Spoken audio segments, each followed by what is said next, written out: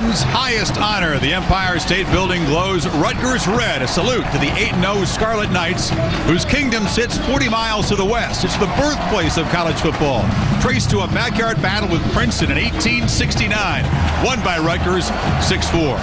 But this campus is in a football frenzy never witnessed at Rutgers. Students snagging up 10,000 tickets in 4 hours Tuesday, bracing for the biggest moment ever. Now, Louisville's already tasted triumph, a signature win against West Virginia, but the celebrations died down now. Back to business, another battle of unbeatens in prime time. And welcome to College Football Primetime, presented by Applebee's. Rutgers Stadium in Piscataway, New Jersey, racing for its biggest game ever. They could have sold out a stadium twice this size. 8-0 Louisville and 8-0 Rutgers.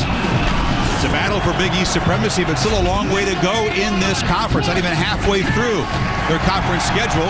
Rutgers still has a game at West Virginia. Louisville playing for higher stakes. They're up to number 3 in the BCS, and they're on track for that national championship game. Greetings, I'm Chris Fowler. Should be a fun night here on the campus of Rutgers. Let's face it, this is pro sports country, metropolitan New York. The Jets and Giants play just down the turnpike in New Jersey. But there is a long history of impact college games in the metro New York area. It's just that it's been dormant for about 60 years. It was Yankee Stadium, the scene. Number 1 Army, number 1 Notre Dame. Back in 1946, these were great teams, hard-fought game, a scoreless tie with huge implications as General Eisenhower looked on. So, since that game, there hadn't been a lot to talk about in terms of national title impact college games in metro New York. The U.S. population has more than doubled since then. Gas prices have gone up. Thankfully, so has the annual salary. So, Mr. Herb Street from Army Notre Dame at Yankee Stadium to over here in New Jersey. Rutgers, the place is rocking. They're ready. This is their moment in the sun. But here comes Louisville off a huge win a week ago with a very business-like approach tonight. Well, of course, the big win that they had last week, they moved up from 5 to 3 in the BCS standings, so there is a lot of pressure. And there is question of whether or not they'll have a hangover emotionally coming back. My opinion, being on the field, watching this team in warm-ups, Chris, they are dialed in and ready. I don't think there'll be any hangover at all. You look at the rest of their schedule, the concern that I would have for Louisville, if they survive tonight, I think the potential hangover is not tonight and not November 18th when they play South Florida, who beat them last year, but November 25th at Pitt. That's where I think they have to be careful emotionally, but they are ready, they're focused and fired up, and I think they have a lot of respect for Rutgers. Well, I think they have a lot of respect from the pollsters and momentum, but style points do count in all those games. Louisville must win impressively. They clobbered Rutgers very impressively a year ago, 56-5 at their place, dominated in the second half. But Rutgers says we're a whole new defense from a year ago, and this time it's in our place. One word sums up the difference, and that's confidence. Rutgers comes into this game with a belief that they can play now with a team like Louisville. And I think the big reason, of course, it starts with their head coach and what he brings to the table, the confidence that he instills in his team, the success that they have tasted late last year, going to a bowl game, the offseason conditioning, all the effort and everything that they did, the effort that they put into this year. They're 8-0, they're confident, but they need this atmosphere in this stadium to be the difference and the equalizer to keep them in the ball game. He coordinates the defense. Bobby Petrino calls the plays for Louisville. It should be a good collision of head coaches who play a big role in their teams. Motivation, an important role for Schiano tonight. He's with Aaron Andrews. Well, Coach, when you came here 6 years ago, you said this is the environment and the situation you envision. Now that it's here, what do you think? Oh, it's great. These kids are great. Our fans, state of New Jersey, New York City, everybody's excited. We got to go out and play now, and our kids will do that. We'll give everything we have. And those kids bought into that vision that you were selling. What are you going to tell them about embracing it before they head out onto the field? I already have. Just what you said. You know, you work all this time to be able to come out and enjoy a game like tonight. Let it fly. Go play. Thank you so much. Thank you. You know, Rutgers has never been involved in a game pitting ranked against ranked. It's incredible. It's a very, very tough ticket here. Rutgers fans of all types ready for this ball game. Forget about it. You can't tune out. We're coming up from Jersey shortly. Back to the studio. Red team option. Rock. Rutgers All right, Chris, the alma mater of Queen Latifah and David Stern getting set to play a huge game. What, you're surprised by the dichotomy, the diversity of the Rutgers alums? Absolutely. You dropped the Queen Latifah. Alongside Lou Holtz, Mark May, I'm Reese Davis. 137 years ago, the Scarlet Knights played their first college football game. It was the first college football game, 6-4 victory over Princeton.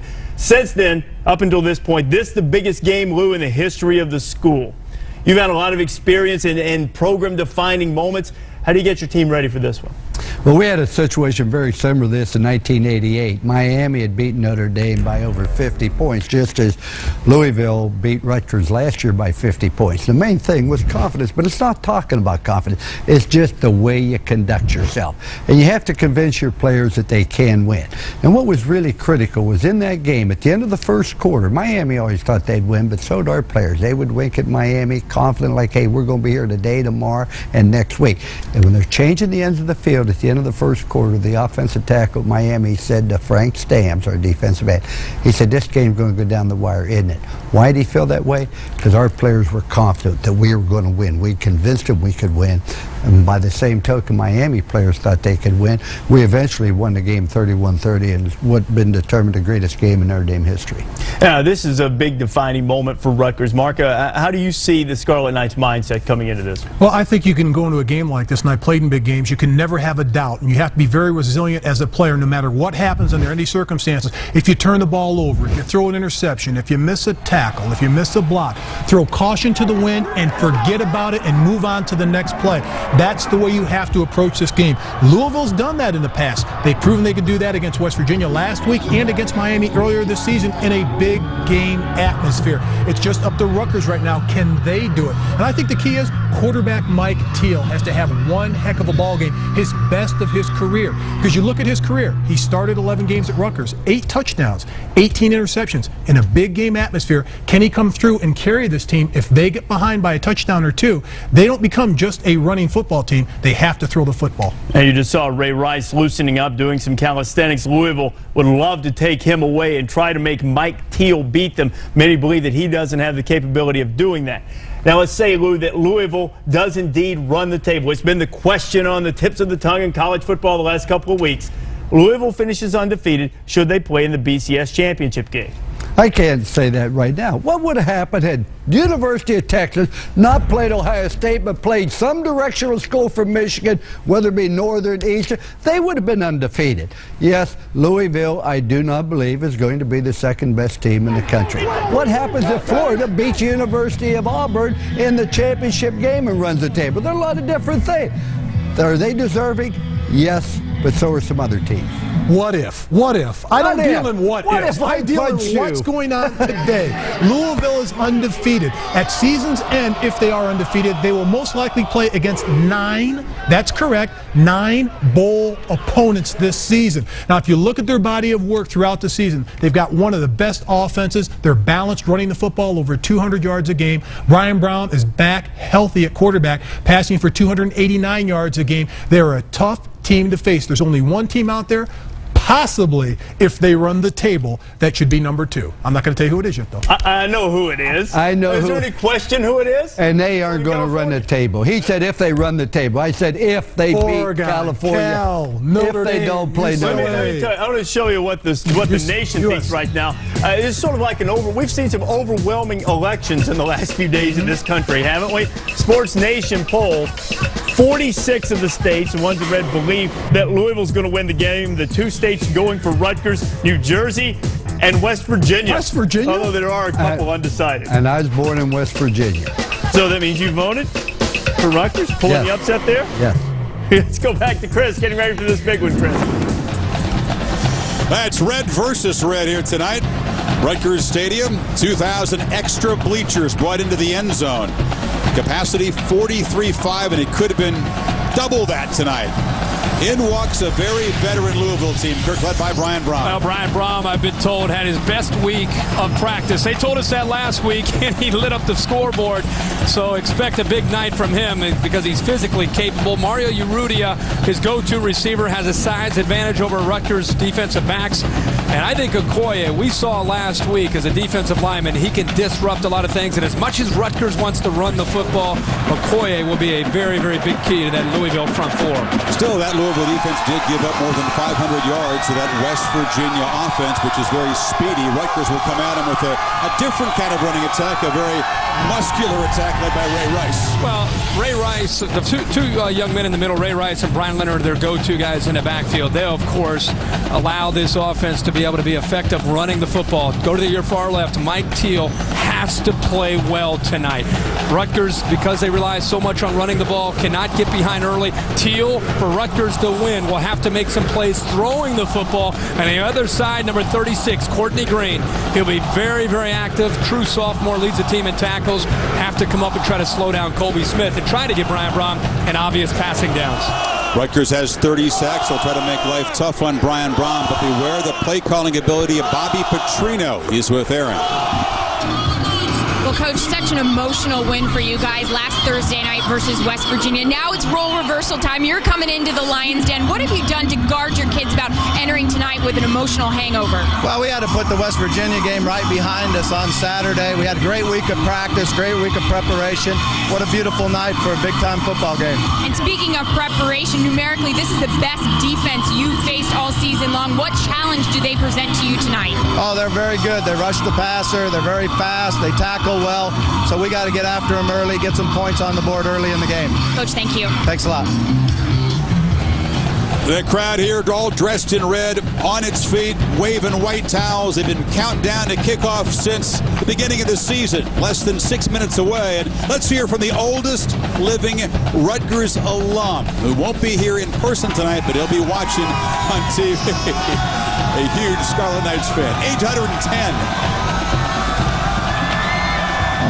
Thanks of the old time, my boys, for all us, there's ever more shall stand. Oh, has he not stood since the time of the flood on the banks of the old Tank? Yay! That's great. That's really good. Thank you. Thank you. ESPN's College Football Primetime, brought to you by Guinness Draft Stout. Drink responsibly. Brilliant. Garmin, we'll take you there. And TD Ameritrade, the independent spirit. Enjoying Guinness Draft in a... Last week on Thursday night. Louisville seized its moment, survived Big East Epic #1. Clayton escapes to the backfield, but chased down and lost it again. Picked up by Jackson. Malik Jackson runs in, touchdown. Trent Guy races to the 30. Breaks clean at the 10-5. Touchdown, Trent Guy. Braun takes the snap, goes to the fade pattern to the end zone to Urrutia. Touchdown, Urrutia. The Louisville Cardinals have knocked off West Virginia. Still unconquered, the Cardinals have staked a claim and charted a course to the BCS championship game. Tonight, episode 2, Perfection in Piscataway, where Louisville collides with fellow unbeaten Rutgers. Yes, undefeated Rutgers. The Scarlet Knights have blended a fast and fierce defense that no one solved yet, and a stout rushing offense led by Ray Rice.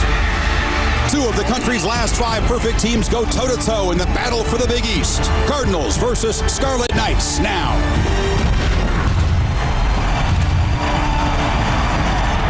Get us good seats? Yeah, real close. Yeah, I want to see everything. I want to be part of the action. The excitement. We're close, right? Close. Real close. James Gandolfini, Rutgers class of '83. He's been involved in helping sell season tickets. There's no trouble selling tickets tonight. Extra bleachers brought in, and a frenzy, the biggest on-campus Rutgers game in at least 137 years since they took on Princeton in that very first college football game. Rutgers 8-0. Louisville, well, they were the hosts in a game very much like this a week ago. They took care of business, knocking off West Virginia. They climbed to #3 in the BCS, and all eyes around the country, if you're a fan of the SEC, the Big Ten, the Pac-10, Texas perhaps wanting to see how Louisville will respond here on the road against an undefeated Rutgers team. Well, if you're a fan of college football, you're a fan of this game because this game has BCS implications. And whether you're a Louisville fan or you're at home saying, let's go Cardinals, or Chris, as you said, you're a fan of one of the other one-loss teams, you are watching and very interested to see the result of this game, as you said, round 2 in this Big East clash after last week's game with West Virginia. Greg Schiano's Rutgers players have never been in a game like this. Louisville's had their collisions that have meant something before. These players, of course, lived with the hype and conquered it against West Virginia last week. Rutgers ranked at number 15 in the AP. Never been ranked higher than that. Never played in a game involving 2 ranked teams. Think about that. That's why there's such atmosphere here tonight. Are they up to it? This defense that's allowed no one to score more than 20 points in any game. Great at pressuring the quarterback, but they haven't faced an offense even close to as good as Louisville's. Well, I think the thing that I really noticed last week, seeing a healthy Brian Brom, is that Louisville's offense can get on the field with any defense in the country and have a chance to execute. And it's going to be a challenge for the Scarlet Knights. I know that's their strength. They play great defense. They're going to have to feel the energy from this crowd to have a chance to slow down the balance from Louisville's attack. They go well over 200 yards rushing and passing, and that balance is tough to stop. Does it surprise you that Rutgers won the toss and wants the football right away? No deferring to the second half. They say, give us the football. Perhaps a chance to chew clock right away. They've been a very good first quarter team, and more importantly, keep Brian Brom off the field. I think it plays right into the hands of Greg Schiano and what he wants to do as a head coach. He's talked about a vision, and Aaron Andrews talked to him about it before the game. I think they're welcoming that by saying, we'll take the ball. We're not going to hide. We're not going to be afraid of Bobby Petrino and the fact that they obviously want the ball first. We'll take the ball, and we'll throw our team out there to see what we can do with Mike Teal, who I think, again, is going to have a big night throwing the ball. Needs to get off to a very good start, the young quarterback, I think, to give Rutgers a chance in this game. They'll need help from that offensive line, which has played so well, and Ray Rice, who averages more carries than any running back in the country. Is Rutgers up to it? Their crowd certainly is. Todd Flannery to boot it away for the undefeated Cardinals. It's Willie Foster and James Townsend deep for the undefeated Scarlet Knights. What a scene. Very short kick. It's taken at the 12-yard line. Rutgers looks like they have a fake reverse on, and cutting inside is Townsend. Louisville's coverage team not really fooled, and the Knights will start at the 20-yard line. It's a Rutgers team built around the running game, and the guys up front are very, very important. Pedro Sosa and Zuda, NFL-bound tackles. The coaches here believe the guards have been a pleasant surprise. This offensive line will be tested tonight, but it's the strength of this team. You know, a lot of teams have tried to stop Rutgers and Ray Rice by putting 8 or 9 guys at the line of scrimmage. I think Louisville will do that tonight. Puts a lot more pressure on the offensive line, although here they're coming out in a 4-wide receiver set on the first play. It's the senior Brian Leonard to the right of Teal, and they motion Clark Harris, the tight end, back in a split formation, and Teal's going to throw long in the first play. Had a man overthrew him. He was looking for Kenny Britt, the talented true freshman who had a step on William Gay, just overthrown. I love the call by Greg Schiano and his offensive coordinator, Craig Versteeg. Not only do they take the ball, which is surprising, they're going to go at one back, 4 receivers, and they're going to challenge the best corner on Louisville's team, William Gay, and he had his man open. It was just a matter of trying to convert. But great call there to challenge this Louisville defense. What's the call now on 2nd and 10? It's Leonard, the setback. And the senior gets it, cuts back, has a crease. Fights forward and has a first down. This is Brian Leonard, who's taken a back seat this year as Rice has gotten the lion's share of the offensive duties, but he's become a much better blocker, very good receiver. They will challenge a Louisville defense that makes some changes up front. You've got Cox and Grady that look for a more physical defensive line than what they typically start. And the defense, we just talked about up front. Okoye will have to have a big game, 91. He played so well last week against West Virginia's offensive line. And right there, Rutgers hit a crease. And now it's the first carry for Rice. Running left, has a gap, and is slammed to the turf by Preston Smith and Latarius Thomas, but a nice gain for Rice. Rice is the sophomore out of New Rochelle, New York. That's suburban New York City. A couple of tight ends, and you get a really good indication of how many white jerseys are up at the line of scrimmage. You're talking about 8 or 9 guys up inside the box, and yet still Ray Rice is able to find the crease there and pick up 6 yards on 1st and 10. First down yardage crucial for Rutgers. Rice motioning to the top of the formation. He's a wide receiver. Louisville pays attention to him. Finally, they go inside the Britt, the freshman. A flag flies as he gets first down yardage across the 40. This is the big recruit, the 6'4", 205-pound receiver out of Bayonne, New Jersey. Face mask, number 27 on the defense. 5-yard penalty from the end of the play. First down. Gavin Smart guilty of the penalty. Britt only has 2 catches coming into this game, Kirk, but they seem intent on involving him. Yeah, I really am impressed right now with the way, that it's very early in the game, the way they've decided to attack with Mike Teal. Mike Teal's the question mark on this offense, but they have decided to, instead of hiding from that and waiting till 3rd down, put the ball into his hands early in the game and give him a chance to be successful on easier passing downs. It's Britt in motion. Teal hands to Rice. Rice bouncing straight ahead at 5'9", 195. You see the straight ahead strength of Rice. Brandon Sharp, the safety, on the stop. And the thing about Mike Teal that I've noticed in studying him and getting ready for this game, and there it is, when you're 23-0 at Don Bosco Prep, one of the better high school programs, not only in the East Coast, but throughout the country, tells you a lot about his attitude. Back-to-back state titles in New Jersey, great high school football in New Jersey. Overall, now 33-1 as a starting quarterback here at Rutgers, and going back and looking at his high school days, the only loss to Louisville last year. So he is a winner. Tonight, they're giving him a chance. He's improved his decision-making a lot because he's had a lot of interception problems in his career. Here he flips it over the middle, incomplete. Coaches love Teal. I mean, they say he is a winner. He knows how to perform under pressure, but he's a little bit eager sometimes to try to make, fit the ball in there, make a decision. And last year, as a freshman, had a lot of interception problems. Right. This year, he's cleaned it up a bit. He threw 10 interceptions last year, just over 100 attempts. You're talking about 10% of your throws that are intercepted. A lot of that is just youth and inexperience, maybe trying to force some things, predetermine where you might go with the football. But this will have to be his best game of his career for them to be able to move the ball against Louisville. His first pressure situation on 3rd down. 3rd and 7. Pressure up the middle. He was hit as he threw the ball and batted away incomplete. So Louisville brought the blitz. Teal stood in there, but took a shot as he let the ball go. Louisville is a zone blitz team. They like to bring pressure. That time Nate Harris came right up the middle.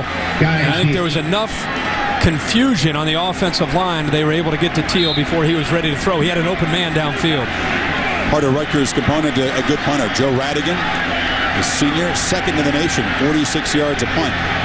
And back deep is Trent Guy, who took one to the house against the Mountaineers a week ago in a short punt. Radigan unloads a high, deep kick that Guy will let bounce, and it's going ahead into the end zone. Touchback. 50 yards on the punt. So Rutgers, an impressive start to the drive. It stalls, and Louisville's first possession will start at its 20. When we come back, Brian Braun will go on offense. Rutgers and Louisville scoreless. For the independent and welcome back. Across the river in Times Square. A salute to college football. I'm telling you, Rutgers has carved out space in the sports pages here, on the airwaves, the talk radio. Yeah, it's still a pro sports town, but they have really embraced Rutgers football here. That's not an everyday thing in New York City, as you know. Yeah, the Empire State Building. I mean, the city is embracing the Scarlet Knights. It's exciting to see the East Coast embrace college football. Colby Smith, the setback in the I formation. Louisville's first play of the night. It's a play-action fake, and Braun wants to fire deep over the middle. Has a man open, and Douglas collects it inside the Rutgers 35. Ball pops loose. They're saying down, no fumble. No fumble. It's a catch and a completion of 45 yards on Louisville's first play to silence this big crowd. So successful in first down throws last week, Kirk. Well, that is one way to silence a crowd, and you have three receivers. Douglas works to the middle, and it's tough for Rincart, the linebacker, with two safeties in the middle of the field, Chris. It's up to the linebacker to try to stay with a third receiver in Douglas. Just too much speed for him. He outran him in a great throw by Braum. And clear that the ground caused that fumble. On second down, Braum throwing again over the middle, incomplete. A flag is down.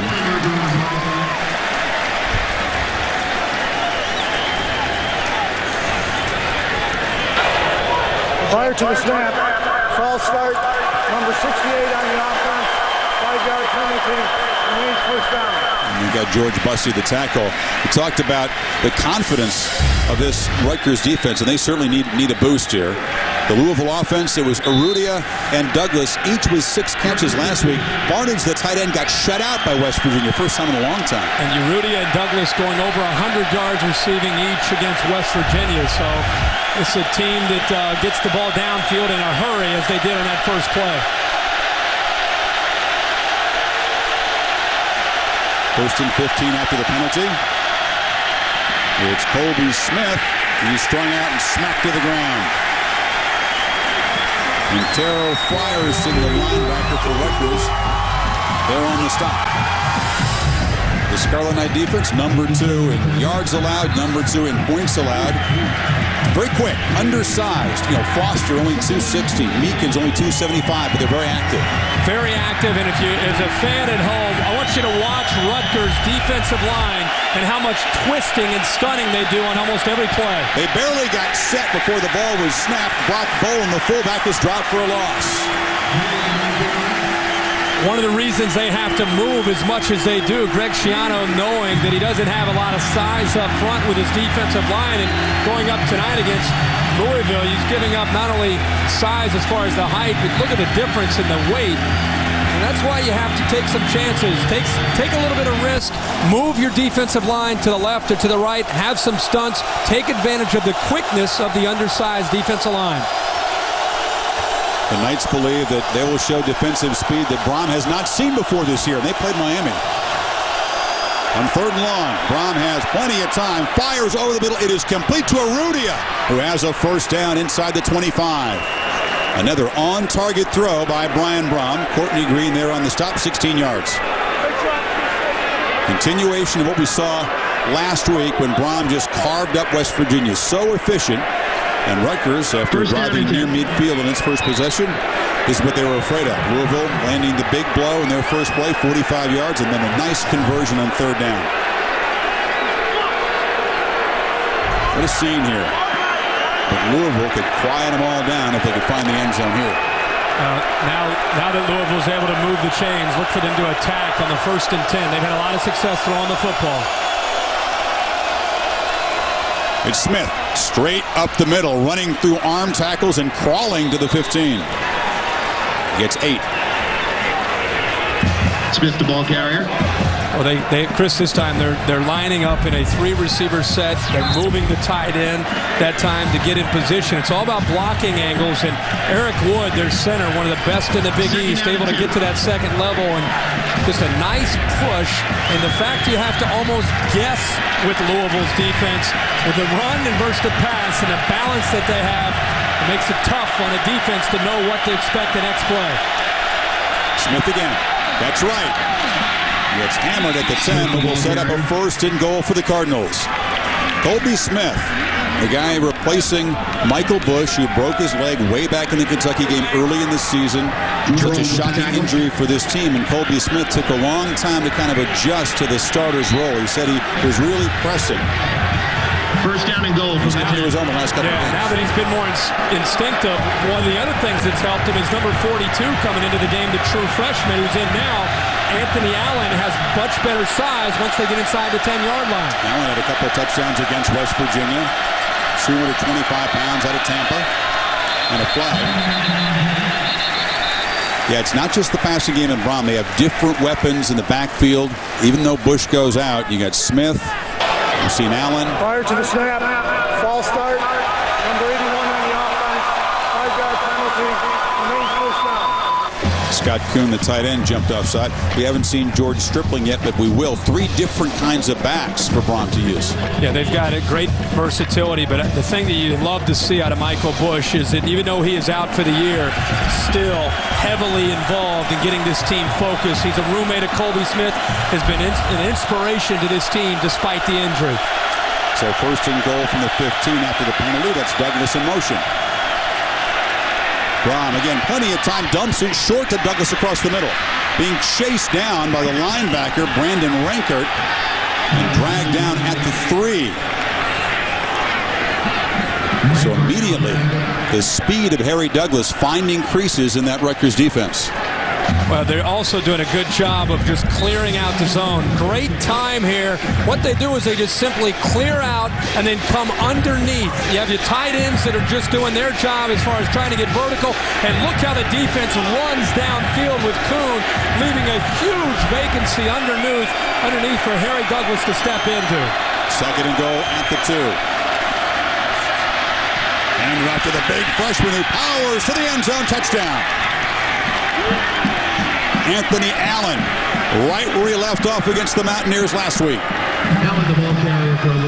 And Schiano's defense marched on as Petrino's offense goes 80 yards in 8 plays in about 5 minutes. That's one way to start off a ball game when you're ranked 3rd in the nation. You're on the road. There's a lot of pressure. Rutgers' biggest home game in the history of the school. You stop them, force the punt, get the ball, and drive 80 yards in 8 plays. That's textbook on how you play on the road with pressure. Art Carmody still perfect on point-afters, 40 for 40. And Brian Brom in that opening drive, 3 for 3, 74 yards. He got off to a great start with a 45-yard completion. Allen finishes the drive with a 2-yard touchdown.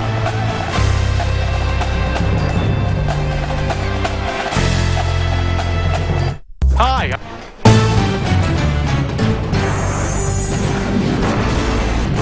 ESPN's College Football Primetime is presented by Applebee's Neighborhood Grill and Bar. Eating good in the neighborhood. Applebee's. And in part by Circuit City. For the hottest new technology, think Circuit City. Just what I needed. Can't quite see the Statue of Liberty in New York Harbor from Rutgers campus, but it's not too far away from the city in terms of miles. Now, you get some traffic that can feel like the longest 30-some mile drive you've ever taken. What a beautiful drive-in yesterday from Newark, the airport. Did you enjoy that? Yeah. You get some traffic now. That's when 37.8 can take an hour and a half. That was... Connecticut border not too far away. The point is, with that many people in this much close proximity to the campus, there's plenty of prospects and players, and this is fertile recruiting ground, which Schiano has tried to emphasize and is starting to do so with a lot more success. We'll get into that. Great point about the 2-hour radius from this campus and how many high school football players are in this area. Flannery boots it to James Townsend, who fights forward. We'll see what Rutgers can do in their second possession. Brom's already put him in a hole, and maybe confidence affected this Rutgers defense again. They've really allowed no one over 20 points, Kirk, but this is a new thing for them. And the gentleman in the red shirt, the coach, the quarterback coach, Jeff Brom, is the older brother of Brian Brom. He will not let up. He is relentless, not only on the whole offense, but especially the guy right in front of him, number 12. We'll talk more about that throughout the game, but he and his younger brother have an interesting relationship, and it's been that way since he was about 6 years old until tonight in this game. Yeah, Brian was funny on that. Flag flies as Rice takes the pitch and bounces off the left side.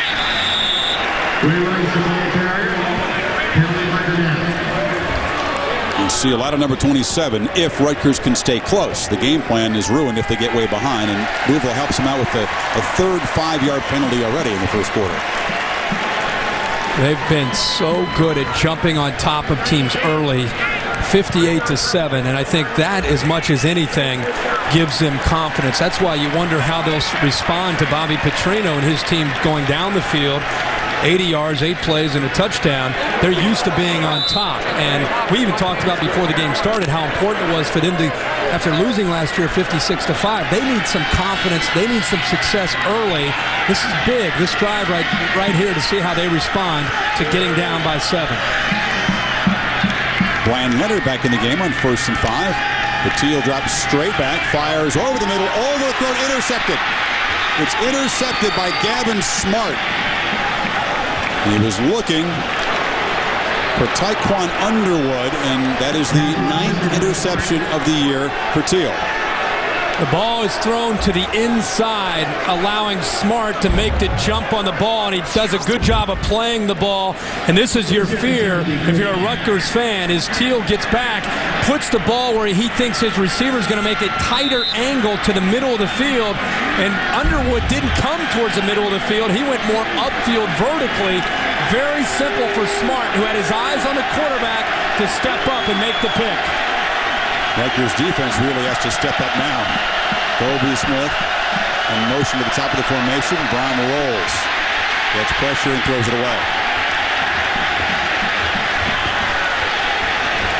Early urgency for the second-ranked defense in the country. Brian Brom's strength is not rolling around outside of the pocket. It's sitting in the pocket. First play of the drive, the last drive, the opening drive, right downfield to Douglas, finding Urruti underneath, or downfield in a seam, and then finding Douglas underneath. He was 3 for 3.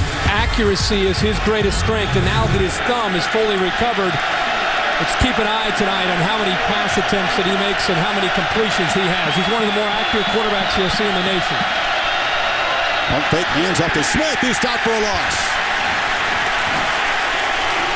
That's that quick, undersized defensive line we talked about. William Beckford, Floridian, one of many in this roster, only 230 pounds, but you see the quickness.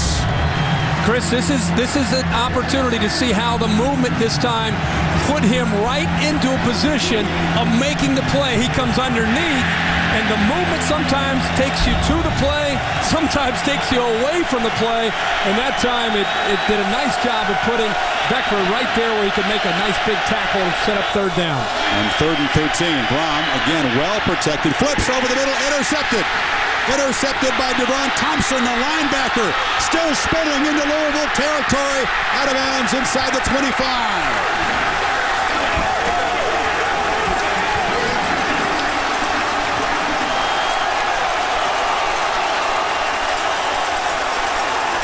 And that's a defense stepping up when they really had to. Not just stopping the possession, but setting up the offense now. But it's a great job of getting pressure on Brian Brom. He got pressure from his left side, and I think it affected his throw, and it allowed the ball to come down to Thompson, and Thompson does a good job of not only making the catch, but also doing a good job of running with the ball. That's just getting pushed right back into the pocket. The defensive pressure, Westerman, the defensive lineman, didn't actually get to him. He just pushed Foster right back in to Brian Brom.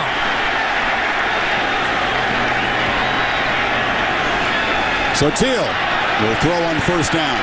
Fires all the way, caught, touchdown. Tyquan Underwood.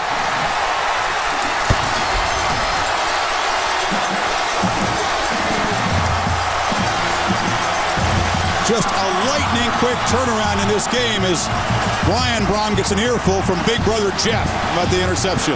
He's been doing that since Brom stepped off the field after the interception, but kudos to Rutgers for taking advantage. Just exactly what they needed to get back into this football game. Sudden change, their defense steps up, gets the interception back, and how about Mike Teal, after having a horrific throw, steps right in, makes the big throw to tie this game up. Jeremy Ito tacks on the extra point, so Brom will go back to work. But now it's a 7-7 game, and the Rutgers house is rocking again. They're strong. Can you name a player on the Rutgers football team? That's sad. I know his last name's got to be Williams. There's always a Williams there somewhere. His name escapes me for a second. I don't know anything about Rutgers. I don't even know what state the Rutgers are. We're not. Yeah, Ray Rice.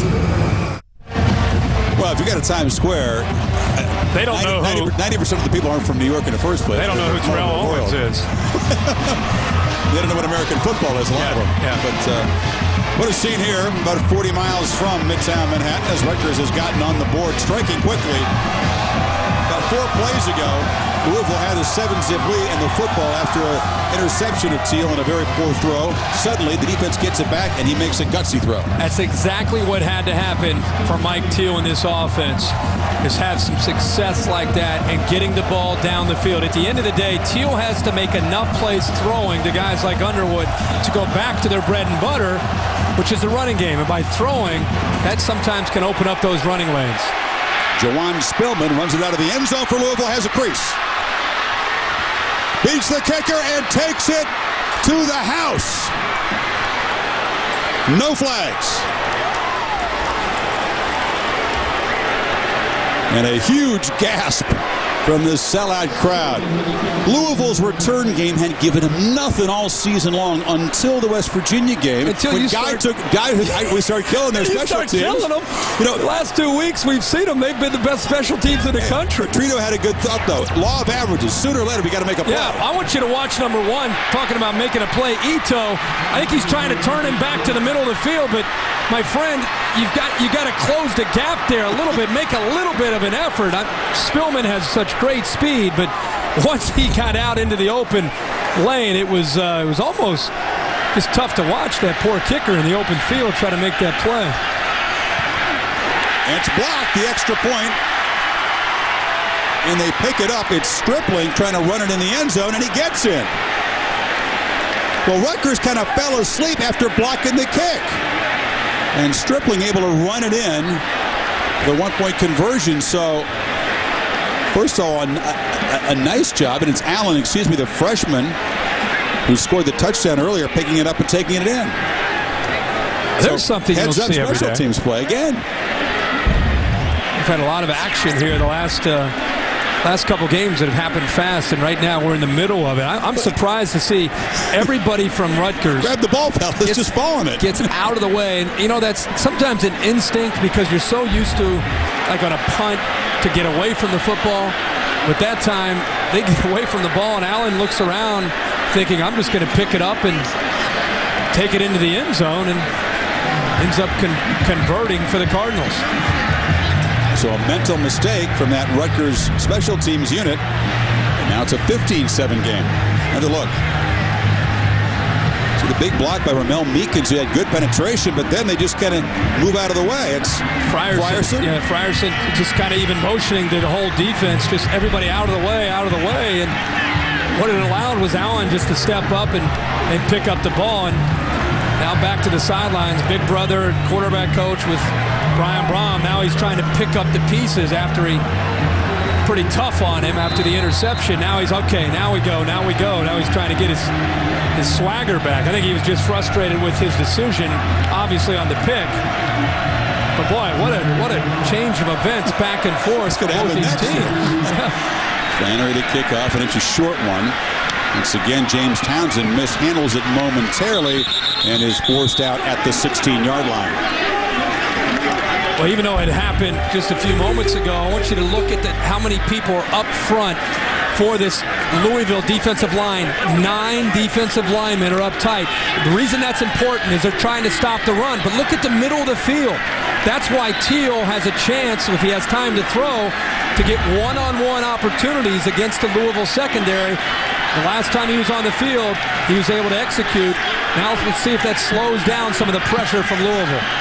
He had 9 offensive plays, Kirk. 6 have been passes, which goes strongly against the pattern. Now they go back to plan A, and it's Rice who's collared by Malik Jackson. The Sam linebacker flew in there and horse-collared the running back. Well, I think that's what Louisville, and I think anybody else who plays Rutgers wants to see, is do they have that kind of balance? They came into the night's game averaging 193 yards on the ground, 12th in the nation, the 3rd leading rusher in the country, only 128 yards through the air, 114th in the nation.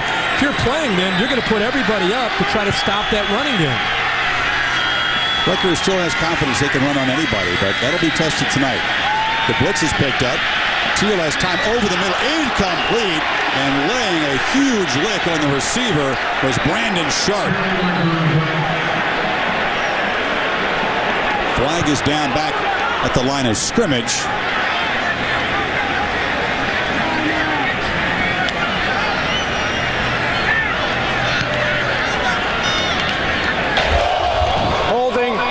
for 77 on the offense. Penalty is declined. It will be third down. It's the big junior Sosa. Watch the hit by Sharp. Well, they're trying to get the ball to Underwood. And again, opportunity one-on-one. Boom. I think he dropped the ball because he knew what was coming. You come across the middle against any good defense, and you have to be ready to protect yourself. You know what's coming. You better look up and brace, man. Underwood, I think, knew that he had a safety, and Brandon Sharp closing in on him. The ball actually went through his hands before Sharp even had to hit him. The right side of the game is Leonard, the setback. There's a blocker on this third. Long, and it's caught by Underwood. Well, the young guy bounces right back, takes the big blow, but makes the third down catch before Gay forces him out. Gain of 12. Good toughness. Get lit up one play, come right back, make a nice hands catch the next. Yeah, and he has shown some toughness. The ball came loose after he made the catch. I was surprised to see how quickly they said it was a completion, because watch the ball come flying out. And now an official has run in and overruled the initial call, incomplete. It's a tough angle there. This will be a better angle. You'll see. I just want to see if he's able to hold the ball while he's... Now, that ball came out. It's a good call by the officials to correct the mistake on the field, and it forces the punt. But you're right. It was a good effort there, but he gets hit again. I take it back because he dropped the ball, okay? So he wasn't that tough. Radigan needs a good punt here. Louisville brought pressure. Here's a pretty good kick. Taken at the 35 and plowing straight ahead his guy. Short return. So once again, this Rutgers defense on the spot. Down by 8 because Juwan Spillman reversed momentum in this first quarter for the third time with the kickoff return for the touchdown. Now that poor kicker, you're right. Poor Ito. Yeah, if you just joined us, the Empire State Building often is lit up to salute the season or a special occasion. Rutgers Red tonight with the biggest game history of this campus. They must have some connections over there. Get that done. Brown, another first down throw. Tucks it and just gets a couple yards. Meekins chased him out. Brown will not set the world on fire as a runner.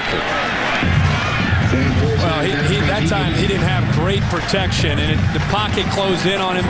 Ramel Meekins put the pressure, Chris, as you said. But one thing about Rutgers is they're third in the nation, almost 4 sacks per game. And because they're undersized, they will try to bring as much heat as they can to get to Brom before he can throw the ball downfield against the secondary. George Stripling in the game and gets the toss. The first carry for the speedy kind of change of pace back, and not much, about a yard. Devon Thompson will be the interception there on the stop. Well, Brom opened the game going 3 for 3 and taking the team right down the field. And then this last time out, he had a offensive lineman come back into his face and threw the pick, and his quarterback coach happens to be his older brother. Spent about 10 minutes getting it into his head and letting him know. I mean, he did not stop. We asked Brian about that, and he said, yeah, he's pretty much been that way since I was in Pee Wee. Just been the relationship that I've had with him, and he's always pushing, always trying to challenge me to do the right thing and make good decisions. It's Douglas in motion. Brom looks that way over the middle, and then Douglas had to work his way back to the outside, incomplete. Yeah, Brom said Jeff had a very unusual reaction for him after the West Virginia win. Well, I know, he gave him a hug. We've talked a lot about how do you stop Brian Brom? You get him like any quarterback where he has a little bit, he's starting to feel the heat, starting to feel the pressure.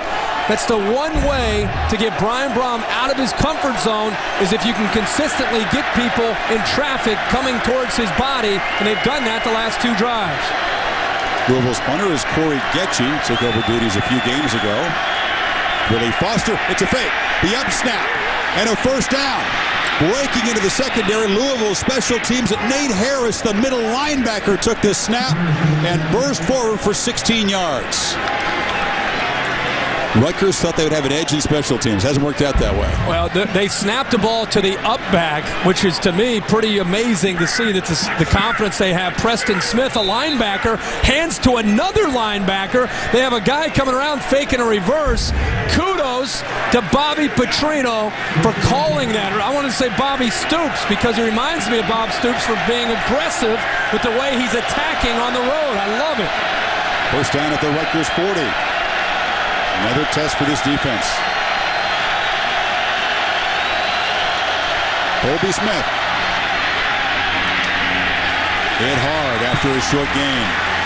Thompson is having a terrific first quarter there with the stop. Aaron, pretty good first quarter for Brian Brom. Yeah, but remember, guys, what Greg Schiano, Rutgers head coach, told us. He is the difference maker. He said Brom is the best quarterback I've ever faced, I've ever had my team face, and he said the best way to compete against him is keep his rear end, quote, unquote, on the sidelines, guys. Here's the Big East Offensive Player of the Year last year, second in passing efficiency, and is back in top form after that thumb surgery. It's Smith again on second down. Quick burst off the left side, where Eric Foster made the stop. Talk about quarterback play in this conference. Donovan McNabb, ex-Syracuse quarterback. Jay Smith, the tight end out of Philadelphia, played at Rutgers, and Donovan making the short trip up I-95 to the campus to take in the big game. Smith to his right.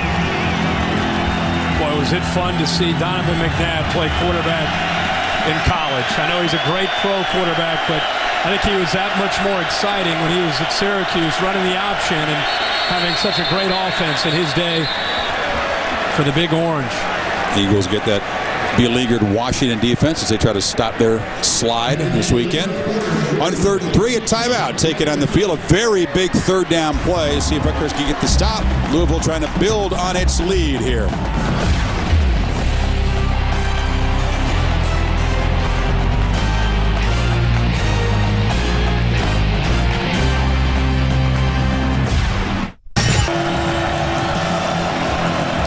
Superb on special teams in the first quarter. They have the Spillman kickoff return for a touchdown. They get the 2-point conversion on the blocked PAT run in by Allen. They just convert a fake punt and a run by Nate Harris for a first down. Now it's 3rd and 3 for Louisville at the Rutgers 33 as we start the second quarter. Crowd trying to impose itself on Brom. Smith next to him in the shotgun. Brom steps back, well protected, flips near sideline. Arudia is battling with the corner, Jason McCourty, incomplete. It was funny to watch those two going back and forth. If you're going to call pass interference on one of them, you're going to have to call it on both of them. They were some serious fighting with their hands, trying to get into position to make the play. But at the end, it's good coverage and not a shock. Louisville will go for it here on 4th and 3. Would be about a 50-yarder, and that's within Art Carmody's range. But Petrino 3 for 6 on 4th down this season. Crucial.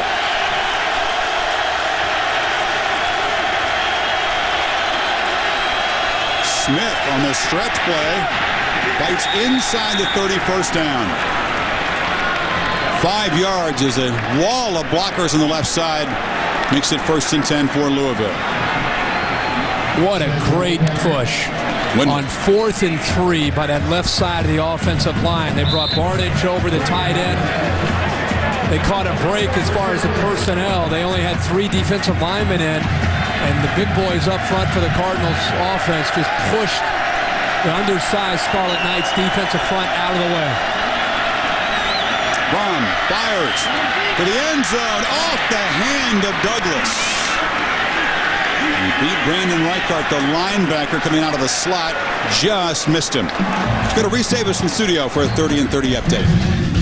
All right, Chris, Joe Paterno will not coach Penn State Saturday against Temple. Paterno still recovering from the injury suffered when he was on the sideline and was collided with a couple of players as they came out of bounds. They don't want to jeopardize his recovery. We'll have more on that at halftime. SportsCenter after the game, ESPN News right now. Yeah, Joe's been a terrible patient. Very impatient patient in the hospital. It's Smith on the delay.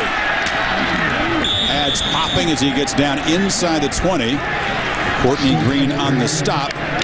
He's near the first down. Another great job by the left side of the offensive line. Jamal Westerman, the defensive end, gets pushed inside and sealed by Bussey. Watch this open up. I think they're thinking pass. They start to, as much movement as they have, that's an example of how the movement can take you away from the play. And that time, big gain there for Smith. Already 130 total yards for this Louisville offense. They give it back to Allen. Rutgers defense again allowing only 227 yards per game. Louisville at $133, and we're a minute into the second quarter. Yeah, well, this is one of the more high-powered offenses in the country. And now that Brian Brohm is healthy, even though he's not having a great start so far, matter of time till he'll probably find his rhythm. And what they've done is they're relying more now on just running the football. Brohm has missed his last 5 pass attempts. And Smith has blockers out in front. Colby Smith. Another first down. This is more than just a fancy passing offense. They can get tough when they need to. They can get tough. And what I love is to see a center who's got the athletic ability and toughness to get out in the open field. 77, Eric Wood out of Cincinnati. He comes downfield. Look at this. Look at the seams that they're able to find there. And if you're going to play offensive line for the Louisville Cardinals, you better not only be big, but you better be athletic because they move you around quite a bit. They have big Allen set 8 yards deep behind the quarterback, gets the handoff and plows to the 5. George Johnson, the true freshman defensive end, on the stop. Rutgers really has to make a stand here to avoid falling 2 touchdowns behind. What's amazing is you look at the score and you look at where Louisville is about to go in again. You think, boy, this is kind of what you expect as far as if you think Louisville's offense is scoring. But Rutgers has played pretty well. Rice has been on the sideline, hasn't had a chance to have a big impact. But Rutgers has held up pretty well for their defensive front so far. Second and goal. Brohm still's got it. Deflected at the line, incomplete. Eric Foster, the defensive tackle, able to get the big hand up. Foster's the guy that said Brohm will see defensive speed and schemes he hadn't seen all season long. He was very confident. He'll smack before the game. Good hops to create the deflection. Yeah, he was a little trash talking during the coin flip, but he had to make a decision. Do I come off of Allen and give Brohm the throw, or do I sit back on Allen because nobody else is out there? He decides to let go of Allen, put the pressure on Brohm, and got a hand up to deflect the ball. Third and goal.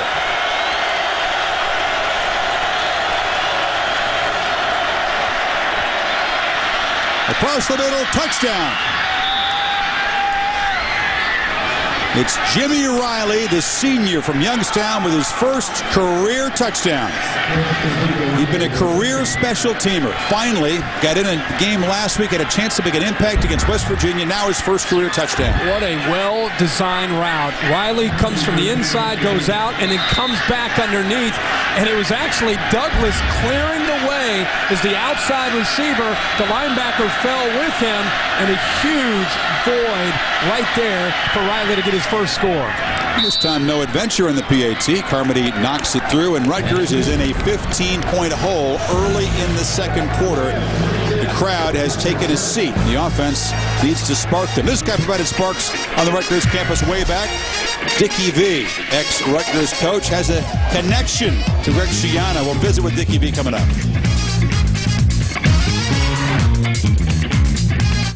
Townsend and Foster are D. So Louisville striking on special teams, getting very efficient offensive play, running the ball. Brian Brohm had 6 straight incompletions until that touchdown catch by Riley. And I think Big Brother's happy now with Brian Brohm, and it's 10 runs and only 5 passes. But his big thing, what he was talking about, was getting back there, making a decision, and stepping through. Even a great quarterback like Brian Brohm still needs to work on the little things, the fundamentals, and a little reminder. Who's there? His quarterback coach and Big Brother, always to remind him. A little reminder, is that what it is? That yeah, I think that's what we'll call it. A little reminder. He worked him over. Well, way back in the day, Rutgers was more of a basketball school. A guy named Dick Vitale was the coach here, a Jersey guy himself, and he joins us on the phone. And Dick, you have a connection with Greg Schiano's family, I know. Well, you know, Chris, his mom and dad were so special.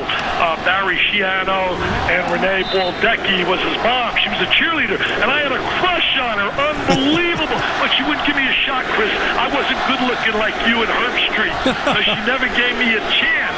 But I'm going to tell you this.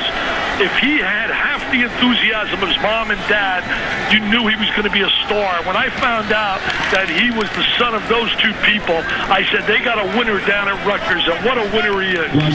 He's been able to sell players on a vision, Dick. Did you think you'd ever see a football game at Rutgers involving two undefeated teams in November? They have never played a ranked versus ranked game before in football here. Well, you know what it is? He has that mentality that he believes that you can get great players out of New Jersey, New York, and certainly the metropolitan area, and even down in Florida with his connection from down in Miami. And I remember when I was an assistant there back in the early 70s, the mentality of the people was always that they thought they were mediocre. And if you think you're mediocre, you'll be mediocre. And I tried to come in. They wanted me to recruit guys that look like you, Chris. And I said, who are we going to beat? We're going to beat Columbia? I want to beat Kentucky and North Carolina. Well, Rutgers just trying to hang on here, Dick. You have C2 running plays from Rice and then Leonard, and now it's going to be third and long. You know what? I love what he's done, and I know Dick Lloyd, who gave me my great chance. His brother Bobby played with Jimmy Valvano, and Jimmy, I know, would be smiling like crazy seeing Rutgers where they are today. Well, we came in, we recruited kids like Phil Sellers and Mike Dabney, and they went to the Final Four in 1976. Tom Young added to that group and got James Bailey and Copeland and those guys, and that's what Schiano's doing. Greg is a great, great choice for that job. That was the year 76 when the football team went undefeated as well. On third and long, Teal, incomplete. It was dropped by Britt over the middle. And the big hits that Louisville's been unleashed on these receivers, maybe in their head. That's another drop. Yeah, that's another drop over the middle of the field. We saw one earlier when Underwood came across, and he knew that Brandon Sharp was going to close in on him. And this time it's the freshman, true freshman, Kenny Britt, who Greg Schiano tells us he's getting better and better and more of an understanding. Like most freshmen, it takes some games and some experience. But that time, he was open. He just has to secure the football. Boy, hearing Dick, hearing your voice, I'm ready for some college hoops. I can't wait. We start on Monday, but I can tell you this, that isn't it sad, though, and I know you guys don't want to buy this. I try to argue with my man, Mr. Fowler, all the time. Isn't it sad that one of these clubs could finish unblemished, and the winner of the Ohio State-Michigan game goes unblemished, and they may not get a chance to play for a national title? How sad is that? That's why in college basketball, we're light years ahead of what they do in football. Hey, I got one for you. I knew you were going there eventually. If we kept you on the phone long enough, you'd go. I agree with you, the system needs... Well, let me ask you this. Let me ask you this. What's worse, Dick? Having our system where the BCS, where every week and every game matters, and then I know the system's flawed at the end of the year, or having March Madness where the 3 weeks of March are the greatest thing that there is, but what happens in December and January and February are meaningless. It doesn't matter. Totally, Kurt. You can't tell me it's meaningless because they're compiling a resume to be one of the 65 teams. Anytime you have a team like Auburn 2 years ago who runs the table in the SEC and they don't play for a national title, you can't tell me that the system's not flawed.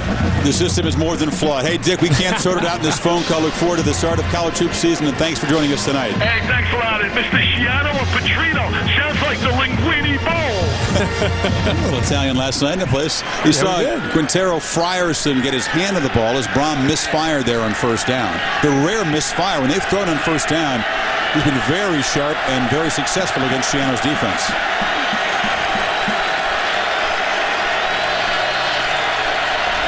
Three in the play clock. They just snap it in time. Braum fades back. It's a screen dumped off to Smith. He cuts it back and falls forward for a nice gain. Thompson there on the stop. It'll set up 3rd and 2.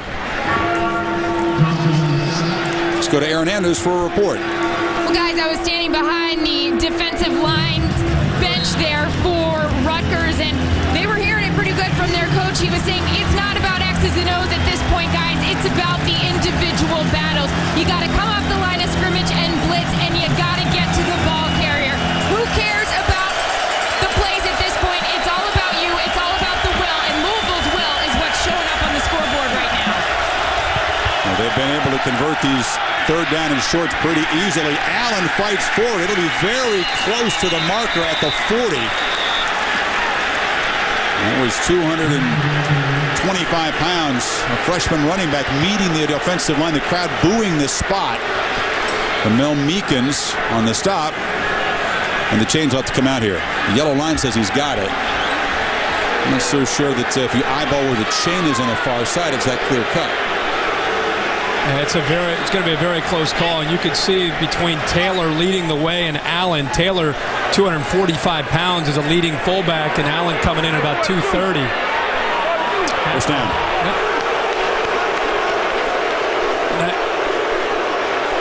Depending on the angles that we have, if Greg Schiano really wanted to push the issue there, he could check to see of what kind of spot it was. See that Louisville dominating in yards in the ground. Rutgers really has never been in its regular offensive game plan tonight, throwing early and often, and now they're way behind. Brown has time, fires deep.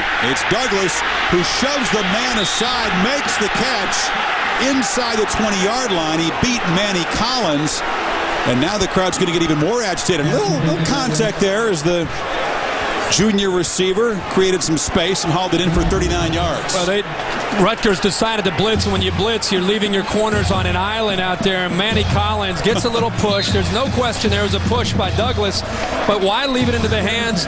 Why leave it in the hands of an official? Look at the blitz coming from the far right. It's picked up that time. Nice job by the offensive line. The backs doing their job, and you're right. Douglas gets away with a little bit of a push, but it's nonetheless a big game for this Cardinal offense again. 3 catches already for Harry Douglas. This is Smith on the delay. Flying up into the hole to make the stop is Ron Giroux, the safety. But again, he makes the stop about 6 yards downfield. With the running and throwing of what Louisville can do, they have double amount of plays at this point of what Rutgers had a chance. They're keeping the ball away from Ray Rice. Look at time of possession. Clearly a huge advantage for the Cardinals. Now they're going to go with a quick snap here, trying to catch him off guard. It's 31 plays with a kickoff return for a touchdown factored into that, remember. And flags will fly. The left side of the Louisville offensive line misfiring.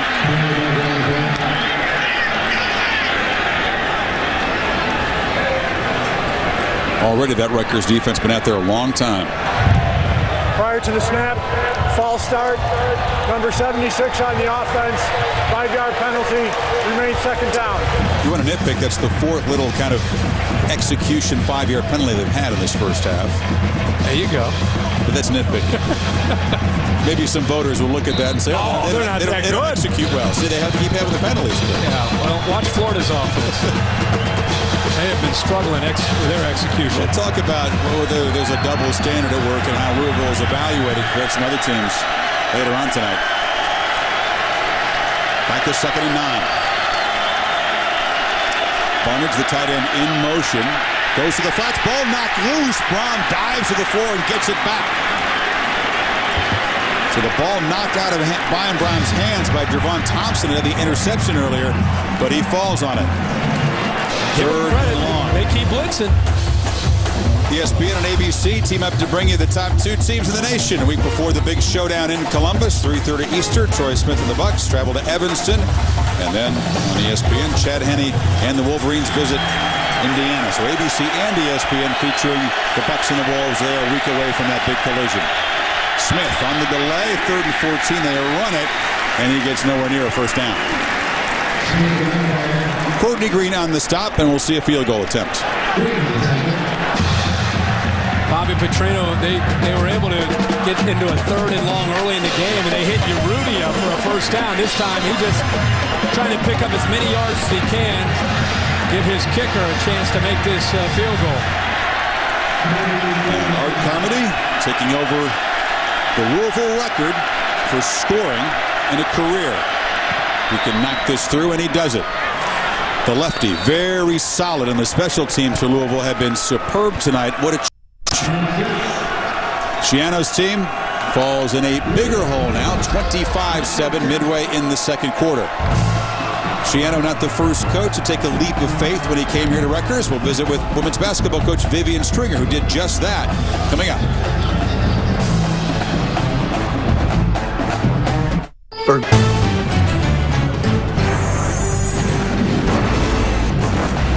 ESPN's College Football Primetime, brought to you by Allstate. Are you in good hands? And the Home Depot. You can do it, we can help. Welcome back to Rutgers. All the build-up here, all the enthusiasm, but Rutgers in a deep hole now, not with an offense built for the comeback, down 18. No, that's why it was 6:34 to go here in the half. They have to be able to put something together to be able to get back in this game. Remember, they took the ball to start the game, so Louisville will have the choice. Obviously, they'll take the ball to start the second half. With that in mind, Mike Teal and the Scarlet Knights will have to try to put something together in these final 6 minutes. We'll see if they can make a play on special teams. It's been Louisville dominant in that situation early. On the return, James Townsend has some room, and that's a positive play. It'll get good field position for this Rutgers offense across the 40. 36 yards for Townsend.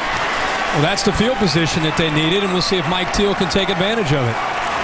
This is just now, once again, Kirk, becoming a good football school. It's been a strong women's basketball school for a while, and Vivian Stringer now joins us, the coach of the Scarlet Knights.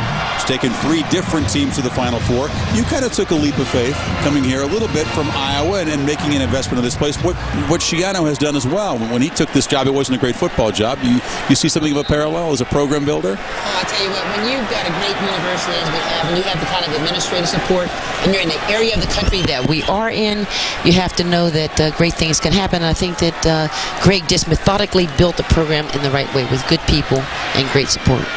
You've seen a lot of coaches. Do you see kind of the spark in him? He's able to make players believe when it seems illogical what he's trying to sell them sometimes. Yeah, because he's able to help them to see the dream that he has, and there's no reason. Rutgers is a sleeping giant.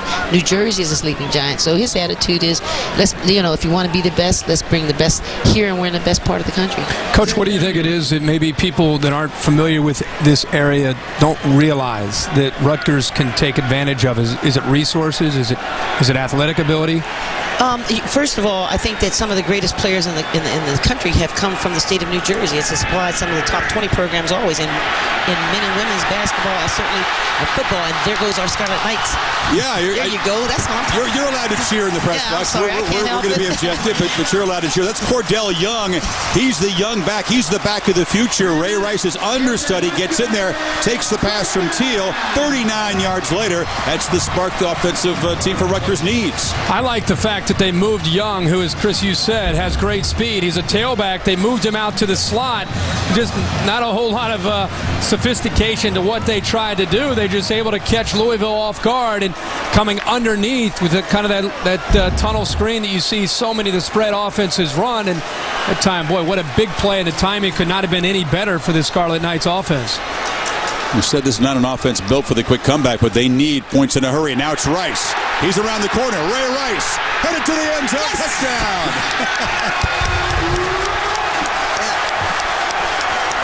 And Coach Stringer saying yes and applauding up here. You got good timing. Oh, I tell you, how much better can it be? Good luck. We're going to be fine. Our Scarlet Knights are going to be fine. Good luck charm around here.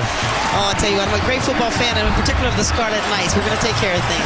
Well, thanks for joining us tonight. Best of luck for your basketball season as you guys get set to get underway. Thank you so much, and go Scarlet Knights. Appreciate it. You may not want to leave. 3 or 4 plays and she puts the ball in the end zone. Yeah, we're going to have to stay here a little bit longer. Ray Rice's 14th rushing touchdown on the season. Jeremy Ito, and that was a quick strike drive, Kirk. 59 yards in 3 plays. Their offense is not equipped and built to score in a hurry.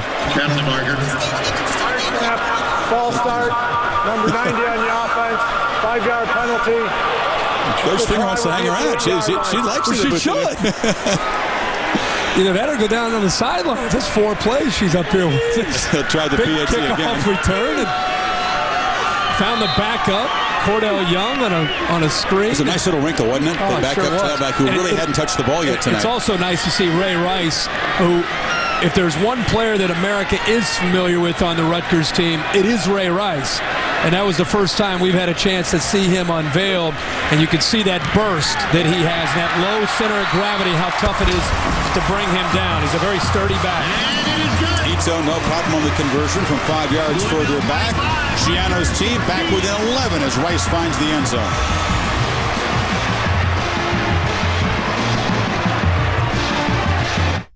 Broadcast on ESPN HD, presented by Pioneer Plasma Displays. Ray Rice, who averages 28 carries per game, busiest tailback in the nation on average. Only 5 carries tonight, but he finds the end zone.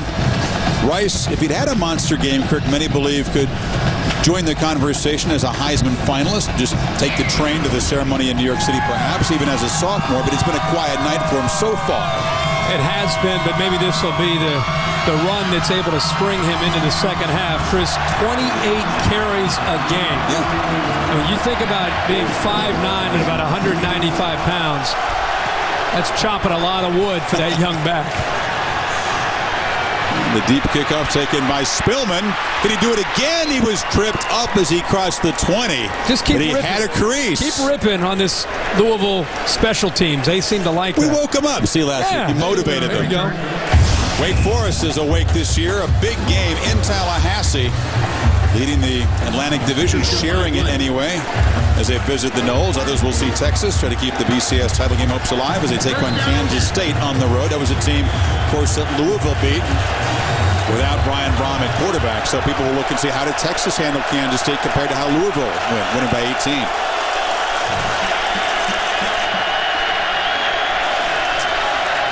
Cardinals right back to work.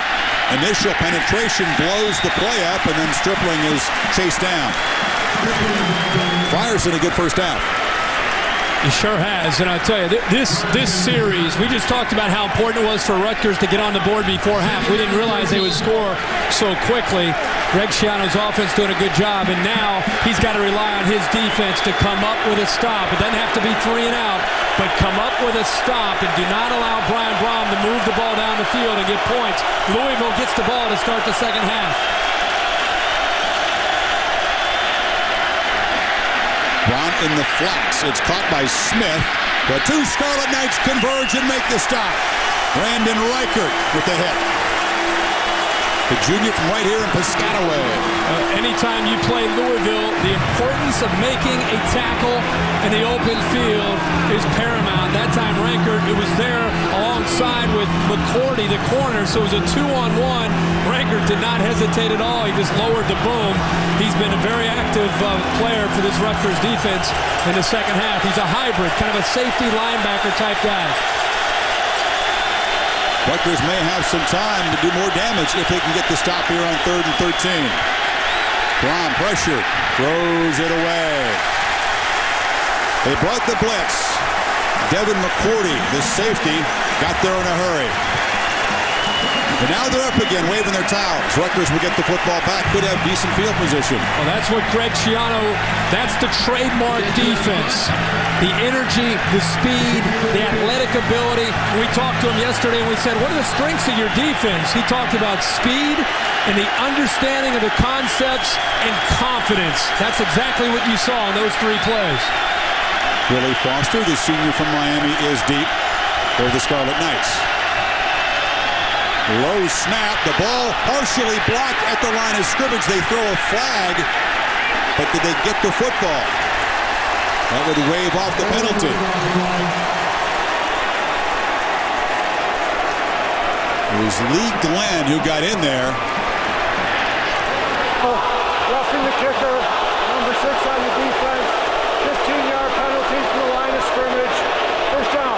Schiano complaining the punt was deflected. It was Glenn charged with the personal foul. Have a look. It's just a matter of whether or not they got a hand on the ball, because they came in there and without question Lee roughed him. I don't think there was a hand on the football. Tough to tell from that angle. Boy, what a tough break with all this momentum and all this confidence. Lee's hand came close, but I don't think he made contact with the ball. And then he ran right into the punter The punt only went 15 yards. Is it possible that it could have gone that low without it being deflected? I think he was just hurrying to try to get the ball out of there before the pressure got to him, and he did a good job of getting it out. But Rutgers, exactly what they did not want to happen, to give Brian Brohm the ball back. And now Rutgers will call a timeout. Rutgers, that is their first time out of the half. There's what's at stake for Louisville. They vaulted up to number 3 in the BCS standings after beating West Virginia last week. Margin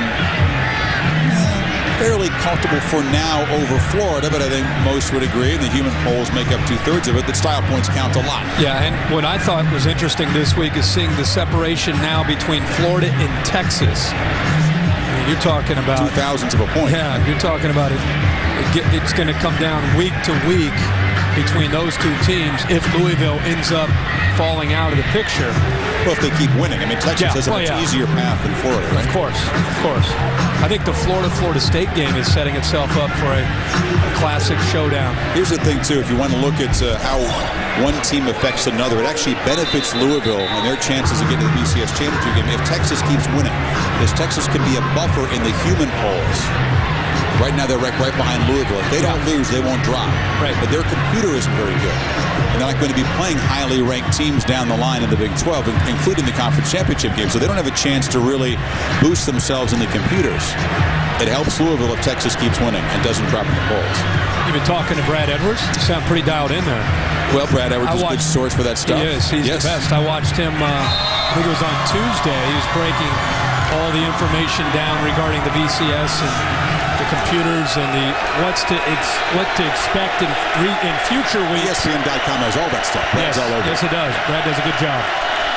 On first down after the defensive timeout, a quick burst over the left side by Smith near midfield. Eric Foster on the stop. And we'll see if Louisville can add on more points before halftime. We'll check in with Reese Davis. All right, Chris, coming up on the Pontiac Performance Halftime Report, we'll break down who the best of the one-loss teams are. Also tell you why neither Michigan nor Ohio State should worry about a letdown, and give you an update on Joe Paterno's condition. All coming up at the half. Reese, thank you. First down for the Cardinals now.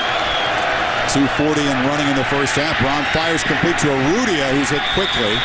5-yard gain. McCourty on the stop. Well, when you blitz as much as Rutgers defense is blitzing, especially in a 2-minute offense, when Brian Brohm has a chance, if they protect, you're leaving your corners and safeties on an island one-on-one. And that is a tough thing to do. Eventually, Brian Brohm, you can see who has helped him along the way. Of course, his father played at Louisville. His brother Jeff was a quarterback at Louisville. Now he's quarterback coach. Matter of time, though, he hurts you one-on-one. Well, Brohm will be swarmed there. Jamal Westerman got him. But true to his colors, Greg Schiano says, yeah, you're right. Maybe we're taking a little bit of a risk, but this is what we do. We believe in putting pressure on a quarterback, and that's just confidence from a head coach and / defensive coordinator that he thinks he can get to Brian Brohm before Brohm can make that defensive backfield pay for the one-on-one coverage. On third down, incomplete. So Rutgers has had pretty good success on third down tonight, stopping Louisville.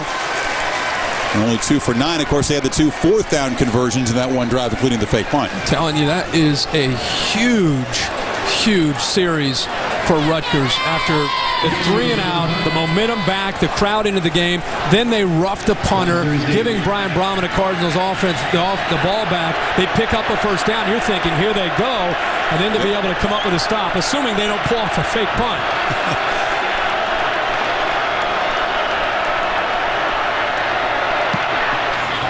It's Foster. He'll just let this one bounce. And a nice job. Getchy knocks it dead at the 4 all the way around. Just a superb night for Louisville special teams. 45-yard punt knocked dead at the 5. Just like the scouting report says. They've been bad until last week. Right. The numbers don't lie. They hadn't had a kick return. They hadn't had a punt return. Meanwhile, they weren't very good in net punting, and what'd you call it? A little scolding, whatever. You had a nicer word for it when Big Brother got after Little Brother. There's a little advice, consultation. He's still down there going after him. I just wonder if Jeff, it's so easy when it's your own blood, it's your own younger brother who you've been doing that with. If he gets after Hunter Cantwell and the other quarterbacks as much as he gets after Brian. So Schiano can hand it off straight ahead here to Rice. That roughing the kicker really cost Rutgers a chance to do something here. Time was lost, and of course field position was gained. Their Under Armour advantage in the first half. Jawan Spillman had that 100-yard kickoff return for a touchdown. When Rutgers had momentum, this guy's return took it right back for the visitors. It was a huge play, and it's interesting to see Louisville now calling a timeout. They're trying to see if they can force Rutgers into a punt. All right, we'll come back. Last minute of the first half. Best-selling author, successful business owner, star chef, and make cool friends. It all starts at Rutgers, New Jersey State University. From the classics to the cutting edge, wherever life takes you, Rutgers is your foundation for success. This is better than what you cooked in college. See what Rutgers does for you? Rutgers, the State University of New Jersey. Teaching, exploring, leading with a passion. Here's to snap it on 2nd and 5. Rice stumbles forward to the 10. We'll see if Louisville burns another timeout. Oh, yeah. There's no doubt about that. Schiano counseling Teal. Chopping wood, just keep after it. That's their shorthand expression for maintaining focus and going back to work. It all started after the Illinois game last year on the road where they came close. They were competitive, still trying to build this program, get the kids to believe it could work. And he said, guys, we're in a forest. There's just a bunch of trees around us. Let's just keep our head down and just keep chopping wood. And their team last year getting to a bowl game after a 7-4 year, I think really impacted and validated what Greg Schiano was trying to do at Rutgers. And I think it got the entire team to buy in the offseason. I think it created a lot of confidence when they came into this year. Well, they're going to have to chop some wood in the second half here. Yeah, there's some redwoods here. Into the lead There's some redwoods here in the second half. They've had some breakthrough games here. This is the game against Pittsburgh in October. It was a 3-game road trip for the Scarlet Knights. This is a game that, many thought they'd be exposed on defense by Palco. He was #1 in passing efficiency coming into the game. They hit him, they knocked him around, and they did not allow any big plays, really. And Ray Rice, I think, in the Scarlet Knights got on the map nationally after this game, going on the road and showing that they could play with a team that at that point was playing with a lot of confidence. 39 carries for Rice in that game for 225. He had 116 in the fourth quarter alone. Yeah, that's probably the belief that they have now from that game. They're going to talk about that at halftime. Well, Rice is able to muscle forward for a first down, so at least they avoid having to punt the ball back to Louisville here. And because of the game plan from Rutgers, because they've tried to put the game into the hands of Mike Teal early in the game, they've gone away from their strength, which is Ray Rice, and tried to break some tendencies throwing the football. And we really have not seen as much of Rice as we thought coming into the game that we might see. That's only his 8th carry. Talking about a young man who's used to carrying it 28 times a game. He's got the 42 yards and the 1 touchdown. Clock running down now. Neither team interested in stopping it. You're going to have to stop it. Well, they just want to avoid the delay of game penalty. Yeah. But they can snap it one more time. And again, you mentioned Louisville is going to get the ball to start the second half, and another pressure possession for that Rutgers defense to try to end. Well, as far as a grade that I would give Greg Schiano's defense, I would probably give him an A- or B+. When you hold Brian Brom to 8 of 17 for 133 yards with an interception and a touchdown, I'll tell you, that's a pretty good effort in the first half against Brom in this offense. And Schiano had an interesting chore earlier this week. He was a pizza delivery guy. On Tuesday, check this scene out. 10,500 Rutgers tickets distributed in about 4 hours. And many had camped out on Monday night. God. Schiano wades in there and brings like 50 pizzas, which were swallowed up instantly. They don't have this kind of thing on this campus. That's a first. Just to get in here, you're allowed a free ticket as part of your student fee. For your 20 grand tuition, you ought to get a free ticket, frankly. It's pretty expensive to go to school here. But, you know, 10,500 tickets in 4 hours. That was great. Great to see. We were here, got in here nice and early, 3 hours before, and the students were already in here with the general admission seating filed all the way to the top of the student section. If you could factor out special teams, it'd be a pretty even first half, but you can't. Louisville's special teams were superb.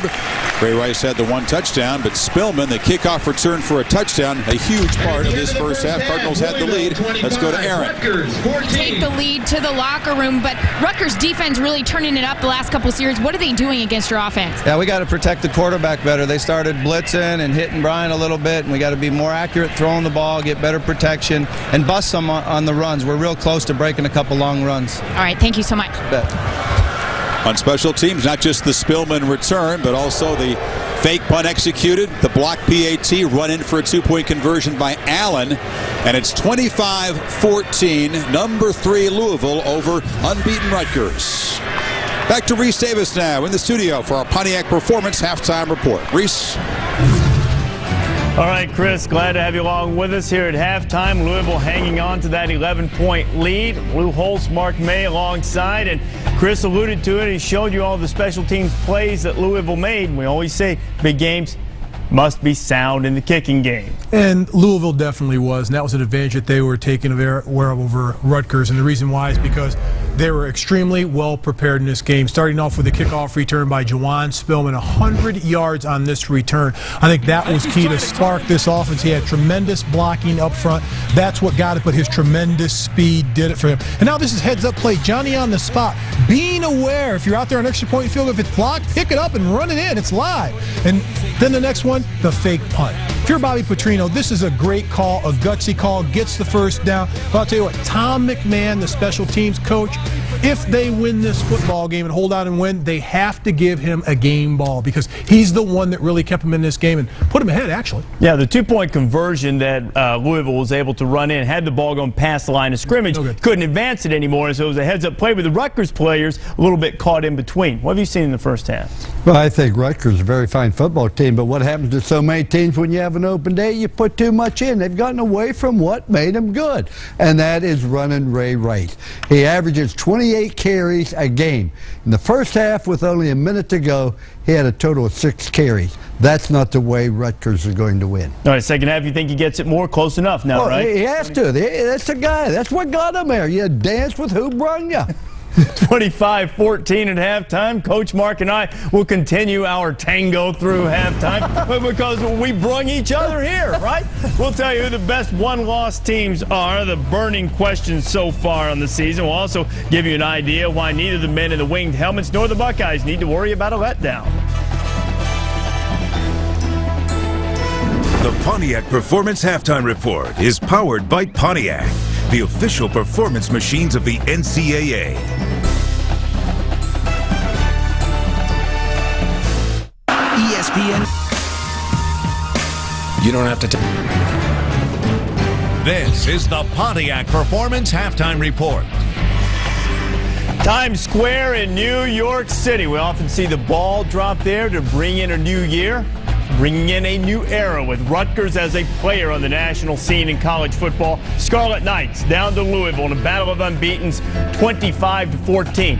They can watch the game right up there on the big screen in Times Square. That way the naked cowboy can watch. Oh, you ever seen him? He sits there in his skivvies and plays his guitar. Wasn't at the top of my list.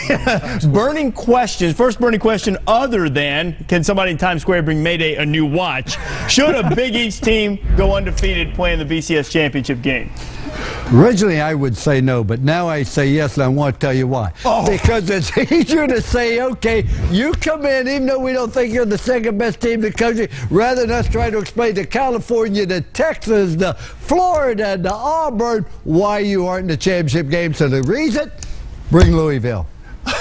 Now, we've done 5 news hits, 3 sports center hits, and you've been saying no Louisville, no Louisville. I'm going to tell you why Louisville. Because if you look at the schedule by season's end, 9 out of their 12 opponents will most likely be playing in bowl games. They beat a tough Miami team early at home. They beat West Virginia last week. You've got a tremendous offense that nobody really shuts down. They find ways to score points offensively. Defensively, they need to improve. But on the offensive side of the ball, an undefeated Louisville team deserves to play in the national championship. I'm glad Lou's listening. It finally rubbed off. It was like, we did 3,500 shows today on this subject. Well, let me tell you, how do you explain to the other ones you are in the game? Each would say, Louisville, you're in. Yeah, that's what you think, because the next burning question is, which one-loss team makes the best case to be in the title game?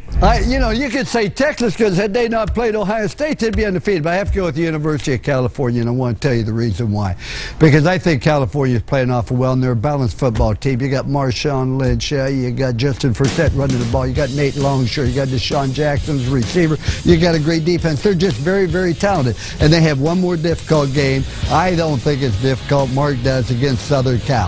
I think they beat Southern Cal. They win, they end up with 1 loss, either go to the Rose Bowl or the championship game. You said their offense was great. Their offense is spectacular, but you didn't say one word about defense. They're one of the worst teams in the Pac-10 on defense. The one-loss team that deserves a shot, it's got to be Southern California. They have the best defense in the conference. They only give up 15 points a game, and you win championships on defense, defense, defense. Coach, you know that.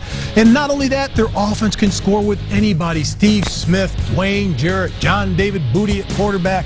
This team is the most balanced team on offense, defense, special teams in the entire Pac-10 conference. And after they defeat Oregon on Saturday, Cal next week, and crush Notre Dame the following week, they've got to be one of the top 3 teams in the nation. You sound like a comedian out of work. I want to tell you right now, there is no way Southern Cal runs the table. Conveniently ignoring all of the SEC teams, too. I noticed both of you are doing. Why shouldn't Jim Tressel and Lloyd Carr be worried about a letdown this weekend? Oh, no. They're going to come back. They're going to play hard. All you say to them, gentlemen, there's 2 types of teams right now. Those that have a chance to do something like you have a chance to win the national championship. You're that close. And the other type of team is somebody that ruins somebody else's dreams. That's what Northwestern will try to do today. Don't let it happen. Go play, butt them in the mouth, knock them in the dirt, win the first half, eat hot dogs and Cokes third quarter. They should have you come in just for the pregame.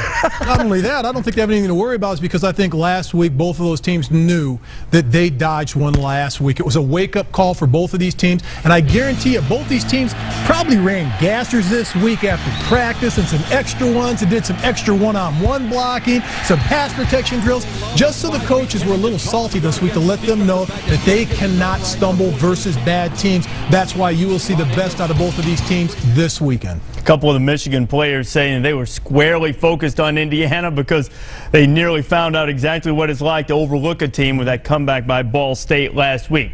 1 more week to go. 1 more Saturday to survive before the showdown. You can see Ohio State and Michigan play in their final opponents before crashing against each other in Columbus next week on ABC and ESPN. Ohio State and Northwestern, that's Saturday at 3:30 on ABC. Michigan and Indiana at the same time on ESPN HD. Starts at 3:30 Eastern, 12:30 on the West Coast. When we continue on Pontiac Performance Halftime Report, we'll tell you why it's no-go for Joe Paterno this week against Temple. Our game between Louisville and Rutgers. Ray Rice and the Scarlet Knights getting Rutgers back in it, 25-14 at the half.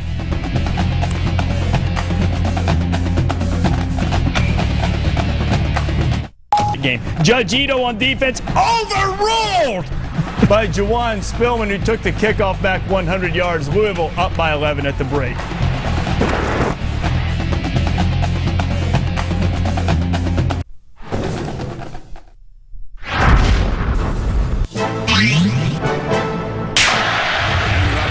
Freshman who powers to the end zone, touchdown.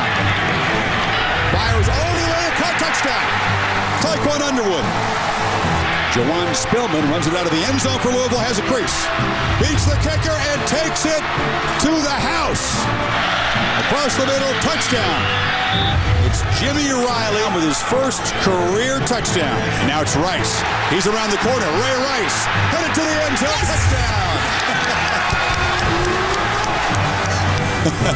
Vivian Stringer, the Rutgers women's basketball coach, cheering here in the booth as Rice got the touchdown, but it's Louisville with an 11-point lead as the Scarlet Knights face a halftime deficit for the first time this year. Kirk, they were down briefly to Ohio U, 7-zip, trailed South Florida by 4, but a different deal against Louisville, and you would not have thought that a huge edge in special teams would be the big reason. Yeah, but I think those experiences you just talked about, I think give the Scarlet Knights hope as they're in there at halftime, and I think that's really the message if I were Greg Schiano that I would talk to my team about. Hey, number one, we're at home.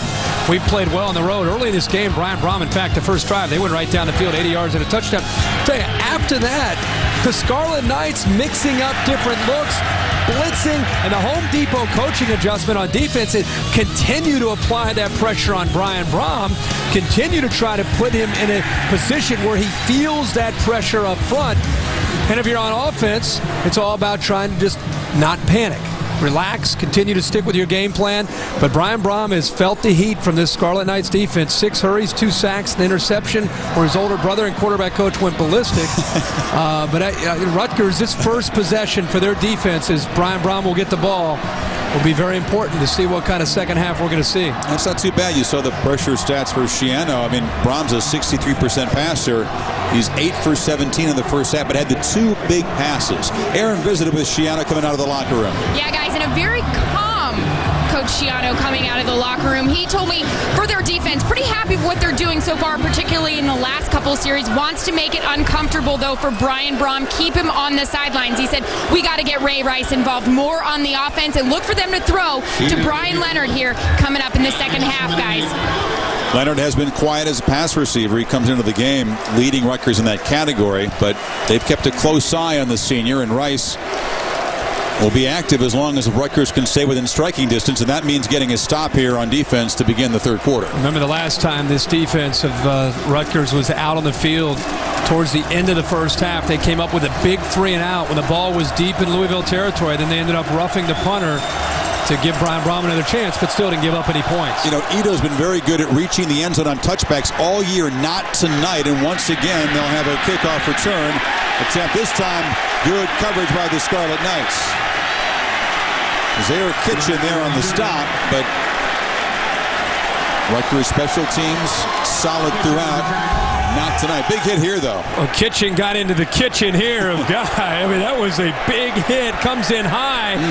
Just a clothesline, but he did not get his hands up around the face mask. The guy goes $160, so it doesn't take that much to bring him down. Crowd on his feet, waving the towels again. Smith having a hard time hearing the play from Brom. But once he gets the football, knows what to do, breaks a tackle, a nice gain for 15, a flag down on the far sidelines. Record on the stop.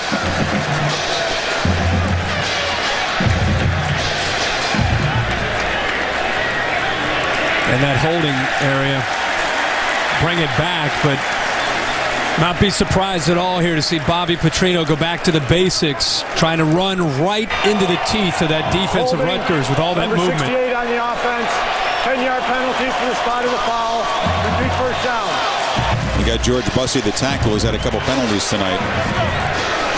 They've had great success with that power run again. Yeah, that's one of the ways you try to attack a team that moves so much is just roll up your sleeves, as the Sunshine School likes to say, and just seriously run right into that movement with your offensive line and a big power back. Well, the holding penalty was downfield, so it only creates a 1st and 11. Ron runs out of time and runs forward for a short gain.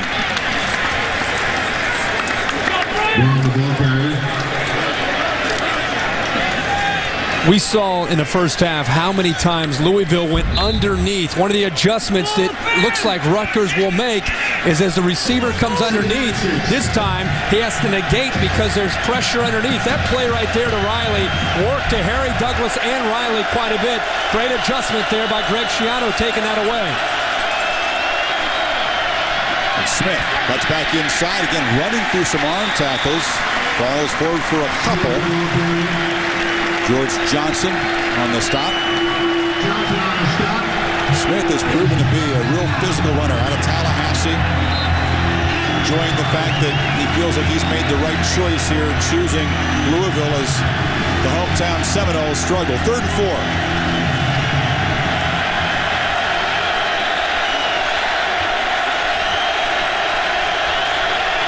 Four-receiver set. Brom over the middle, incomplete. I thought we might see a flag for interference. And Geralt, the safety, was all over the receiver. I think he's got his feet tangled up with the receiver. Again, it's the underneath route. Comes in there a little bit. Yeah, comes in early. Brian Brom say, whoa, wait a second. That was big-time pass interference, but Rutgers gets away with it. Not only the feet getting tangled up, he came in and made contact with his body, but Louisville loves the underneath routes against the man coverage from Rutgers. But a big stop to force the punt. Ritchie gets it away. Foster has some room. Oh, just tripped up there. A flag is down on the return. Foster had some daylight. Atarius Thomas just able to get him by the ankle, but Bentley looks to be on the Scarlet Knights. Would have had great field position. Well, once again, a special teams mistake. Hidden yardage. This is one of those plays when you're Greg Schiano, you just go back. The return, illegal block in the back. Number 25 on the return team. 10-yard penalty from the spot of the foul. First down. That was frustrating. That'll cost them about 17 yards in penalties. These are the two unbeaten teams left in the Big East. Again, you know, you play the 7 conference games, so these teams not even halfway through. That's what they have to kind of keep reminding people. Other conferences winding down with their schedule. These guys just getting cranked up. It goes right through December 2nd. Still a lot of big games to be played, regardless of the outcome of this game tonight. See how Rutgers decides to attack here in the second half, where they threw so much with Teal, especially on 1st and 10. 2 tight ends to the left of the formation. And it's Rice running to that side. Just pure power football, but not much. Just tried to outman him over there. Well, it's tough to outman 9 guys up in the box.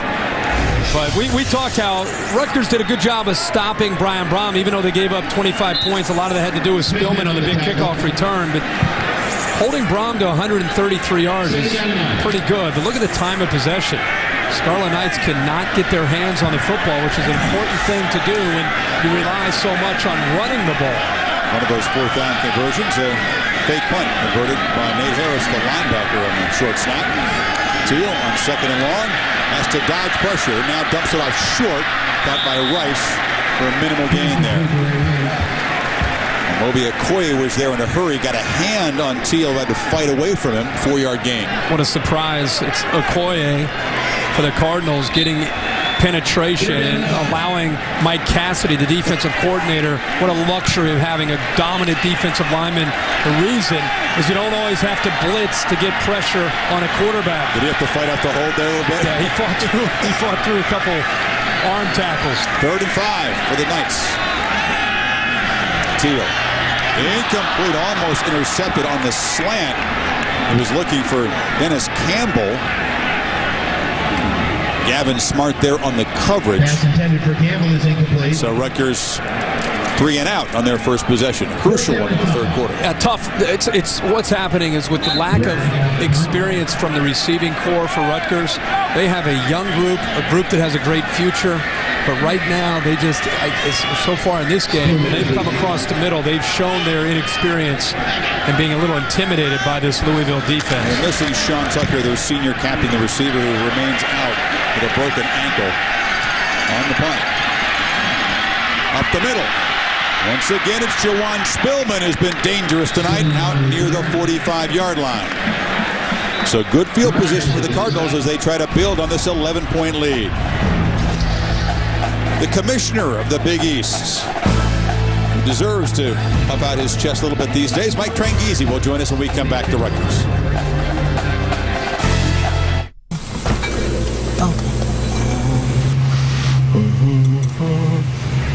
Dun, dun, dun, dun.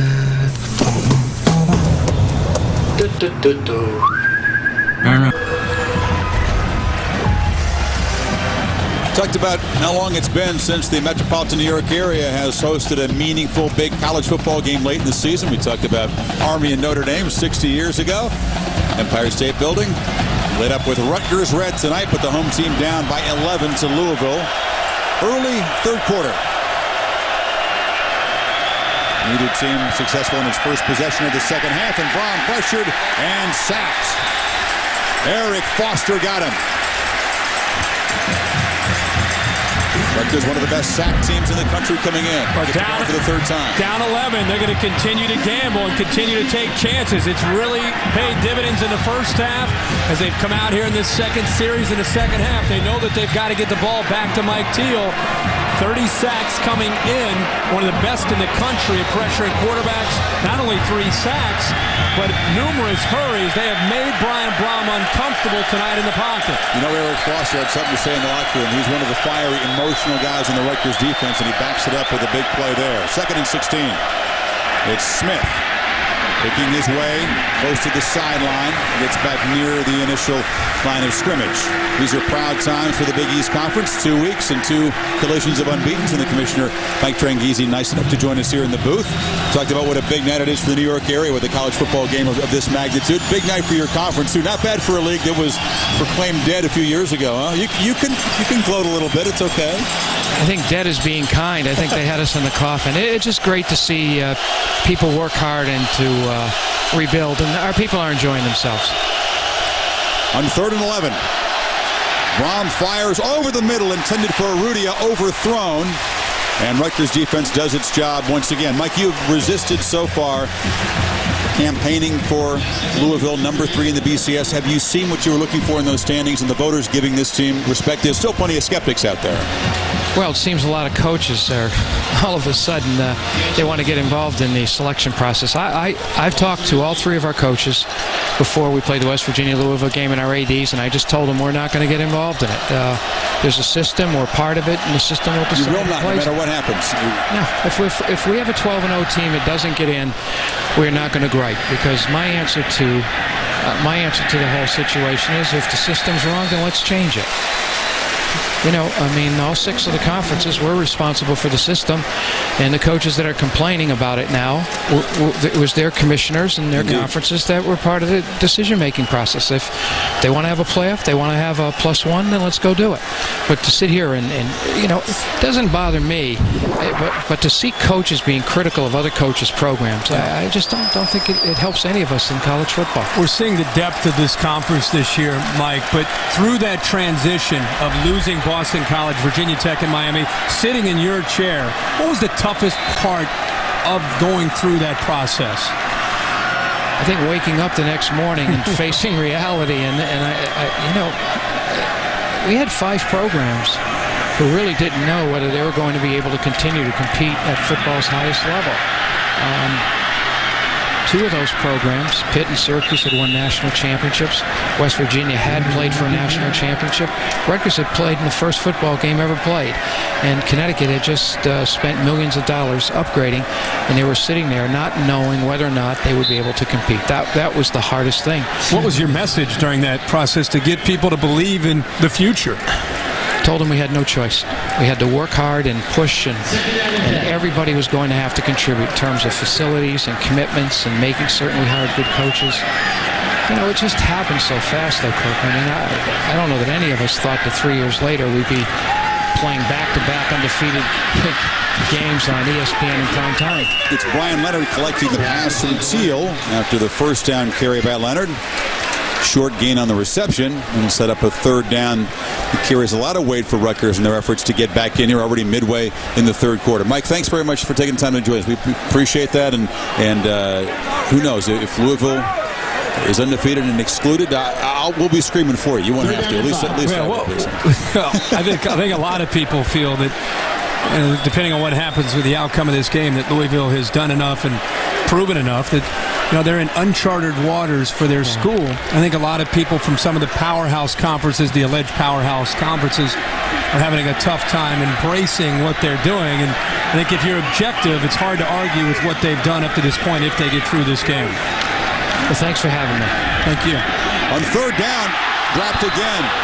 And look for Clark Harris, the tight end, in his hands. And how many times have we seen potential first downs spoiled by drops on third down? That's the fourth time unofficially. I've been keeping track of receivers that have had a chance to make a big catch and move the chains, and only to come away with another attempted punt by the Rutgers offense. Teal has played better than his numbers right now, 4 of 13. Just a lot of drops right now by the tight end and the receivers. And Harris is a good receiving tight end. He's a guy they count on. Couldn't collect that pass, and now they have to punt it away. And this time a nice job corralling Spillman. No running room for the dangerous Louisville returner, but Rutgers defense has to go back out there and make another stop. Time slipping away in this third quarter. Coming up on SportsCenter, what's next? Well, we're headed back out to Piscataway for post-game reaction and analysis. LeBron and the ESPN's College Football Primetime. Brought to you by ESPN Game Plan.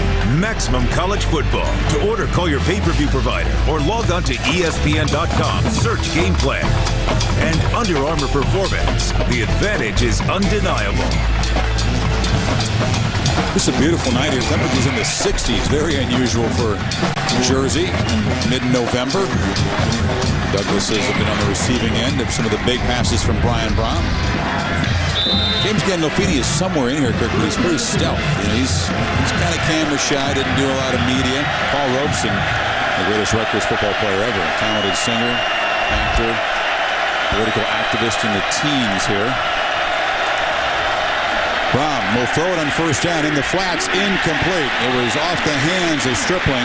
Really well defended over there.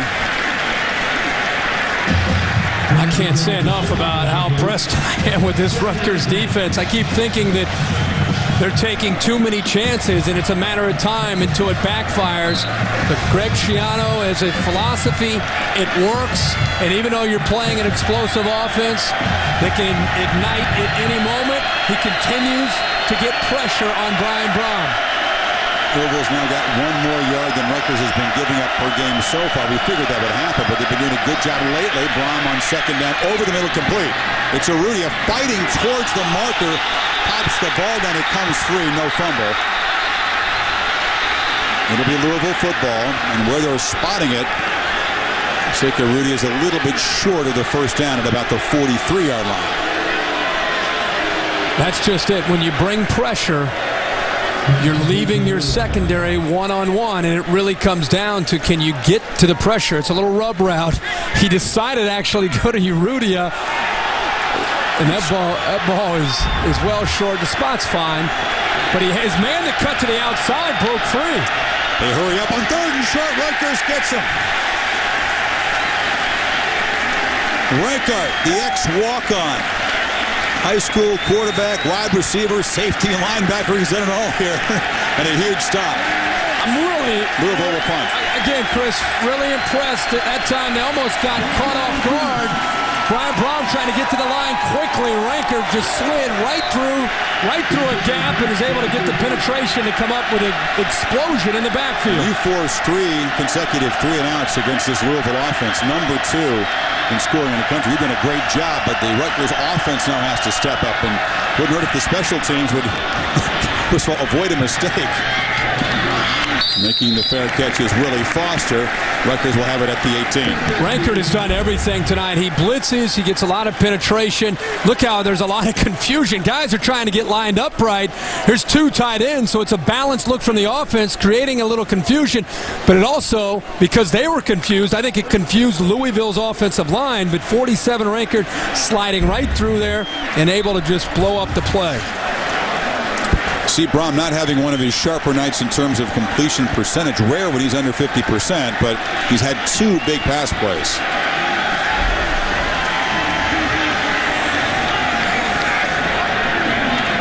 Teal Fakes the pitch, has it across the middle, almost intercepted. He was looking for Kenny Britt, but Latarius Thomas read the play and had a diving chance at a pick. Well, he saw the play developing, took a chance. That's a true freshman. And Thomas, the safety, who's got a tremendous future and upside for the Louisville defense, taking on Britt coming in. He read the eyes of the quarterback, Teal, and almost came in there to make the interception. You know, last week we got done doing Louisville, West Virginia. You know what the knock, of course, on Louisville was? Their offense is caliber of a top 3 BCS team, but not their defense. How about the defense tonight so far? It's been very strong. We go back to Rice on 2nd and 10, and he just muscles straight ahead. Back to Latarius Thomas for a second. He's the first true freshman to start here at Louisville under Petrino. One of the guys comes from Florida. Both these schools recruit a lot in Florida. Basically getting guys that the Gators, the Noles, and the Hurricanes are maybe not looking at in most cases, and that's good. You get a lot of good guys down there. There's a lot of depth. It's a deep pool down there. And you see Latarius Thomas, who's able to help this defense out, 6'2", about 210 pounds as a true freshman. He's a big-time player. Let's see what they've got on an important 3rd and 6. Teal has time across the middle. It's high and it's complete. Running for daylight is Britt, the freshman, in a foot race. Loses the football. It's loose. Did he get it back?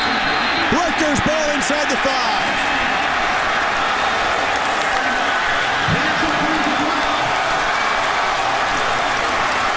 Not just an enormous conversion, but a huge play and a crucial fumble recovery as William Gay knocked it away. Britt got it back 74 yards. I think it's interesting here to see that the young man who comes in for the true freshman is Russell, John Russell, number 13.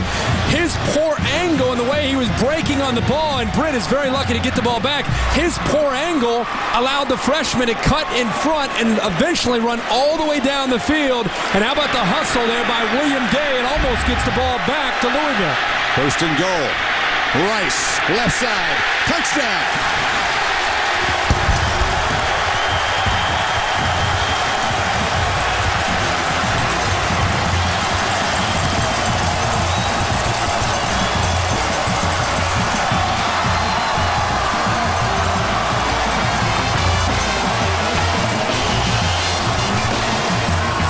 I told you the motto, chopping wood.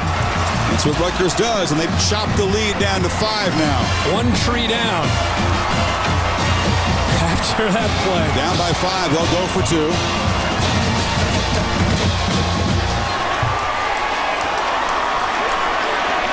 Said this wasn't an offense built in a quick strike comeback curve, but now a couple of touchdowns. They look dead in that 2nd quarter. Showed great patience to come back into this football game. Did not panic, stuck to their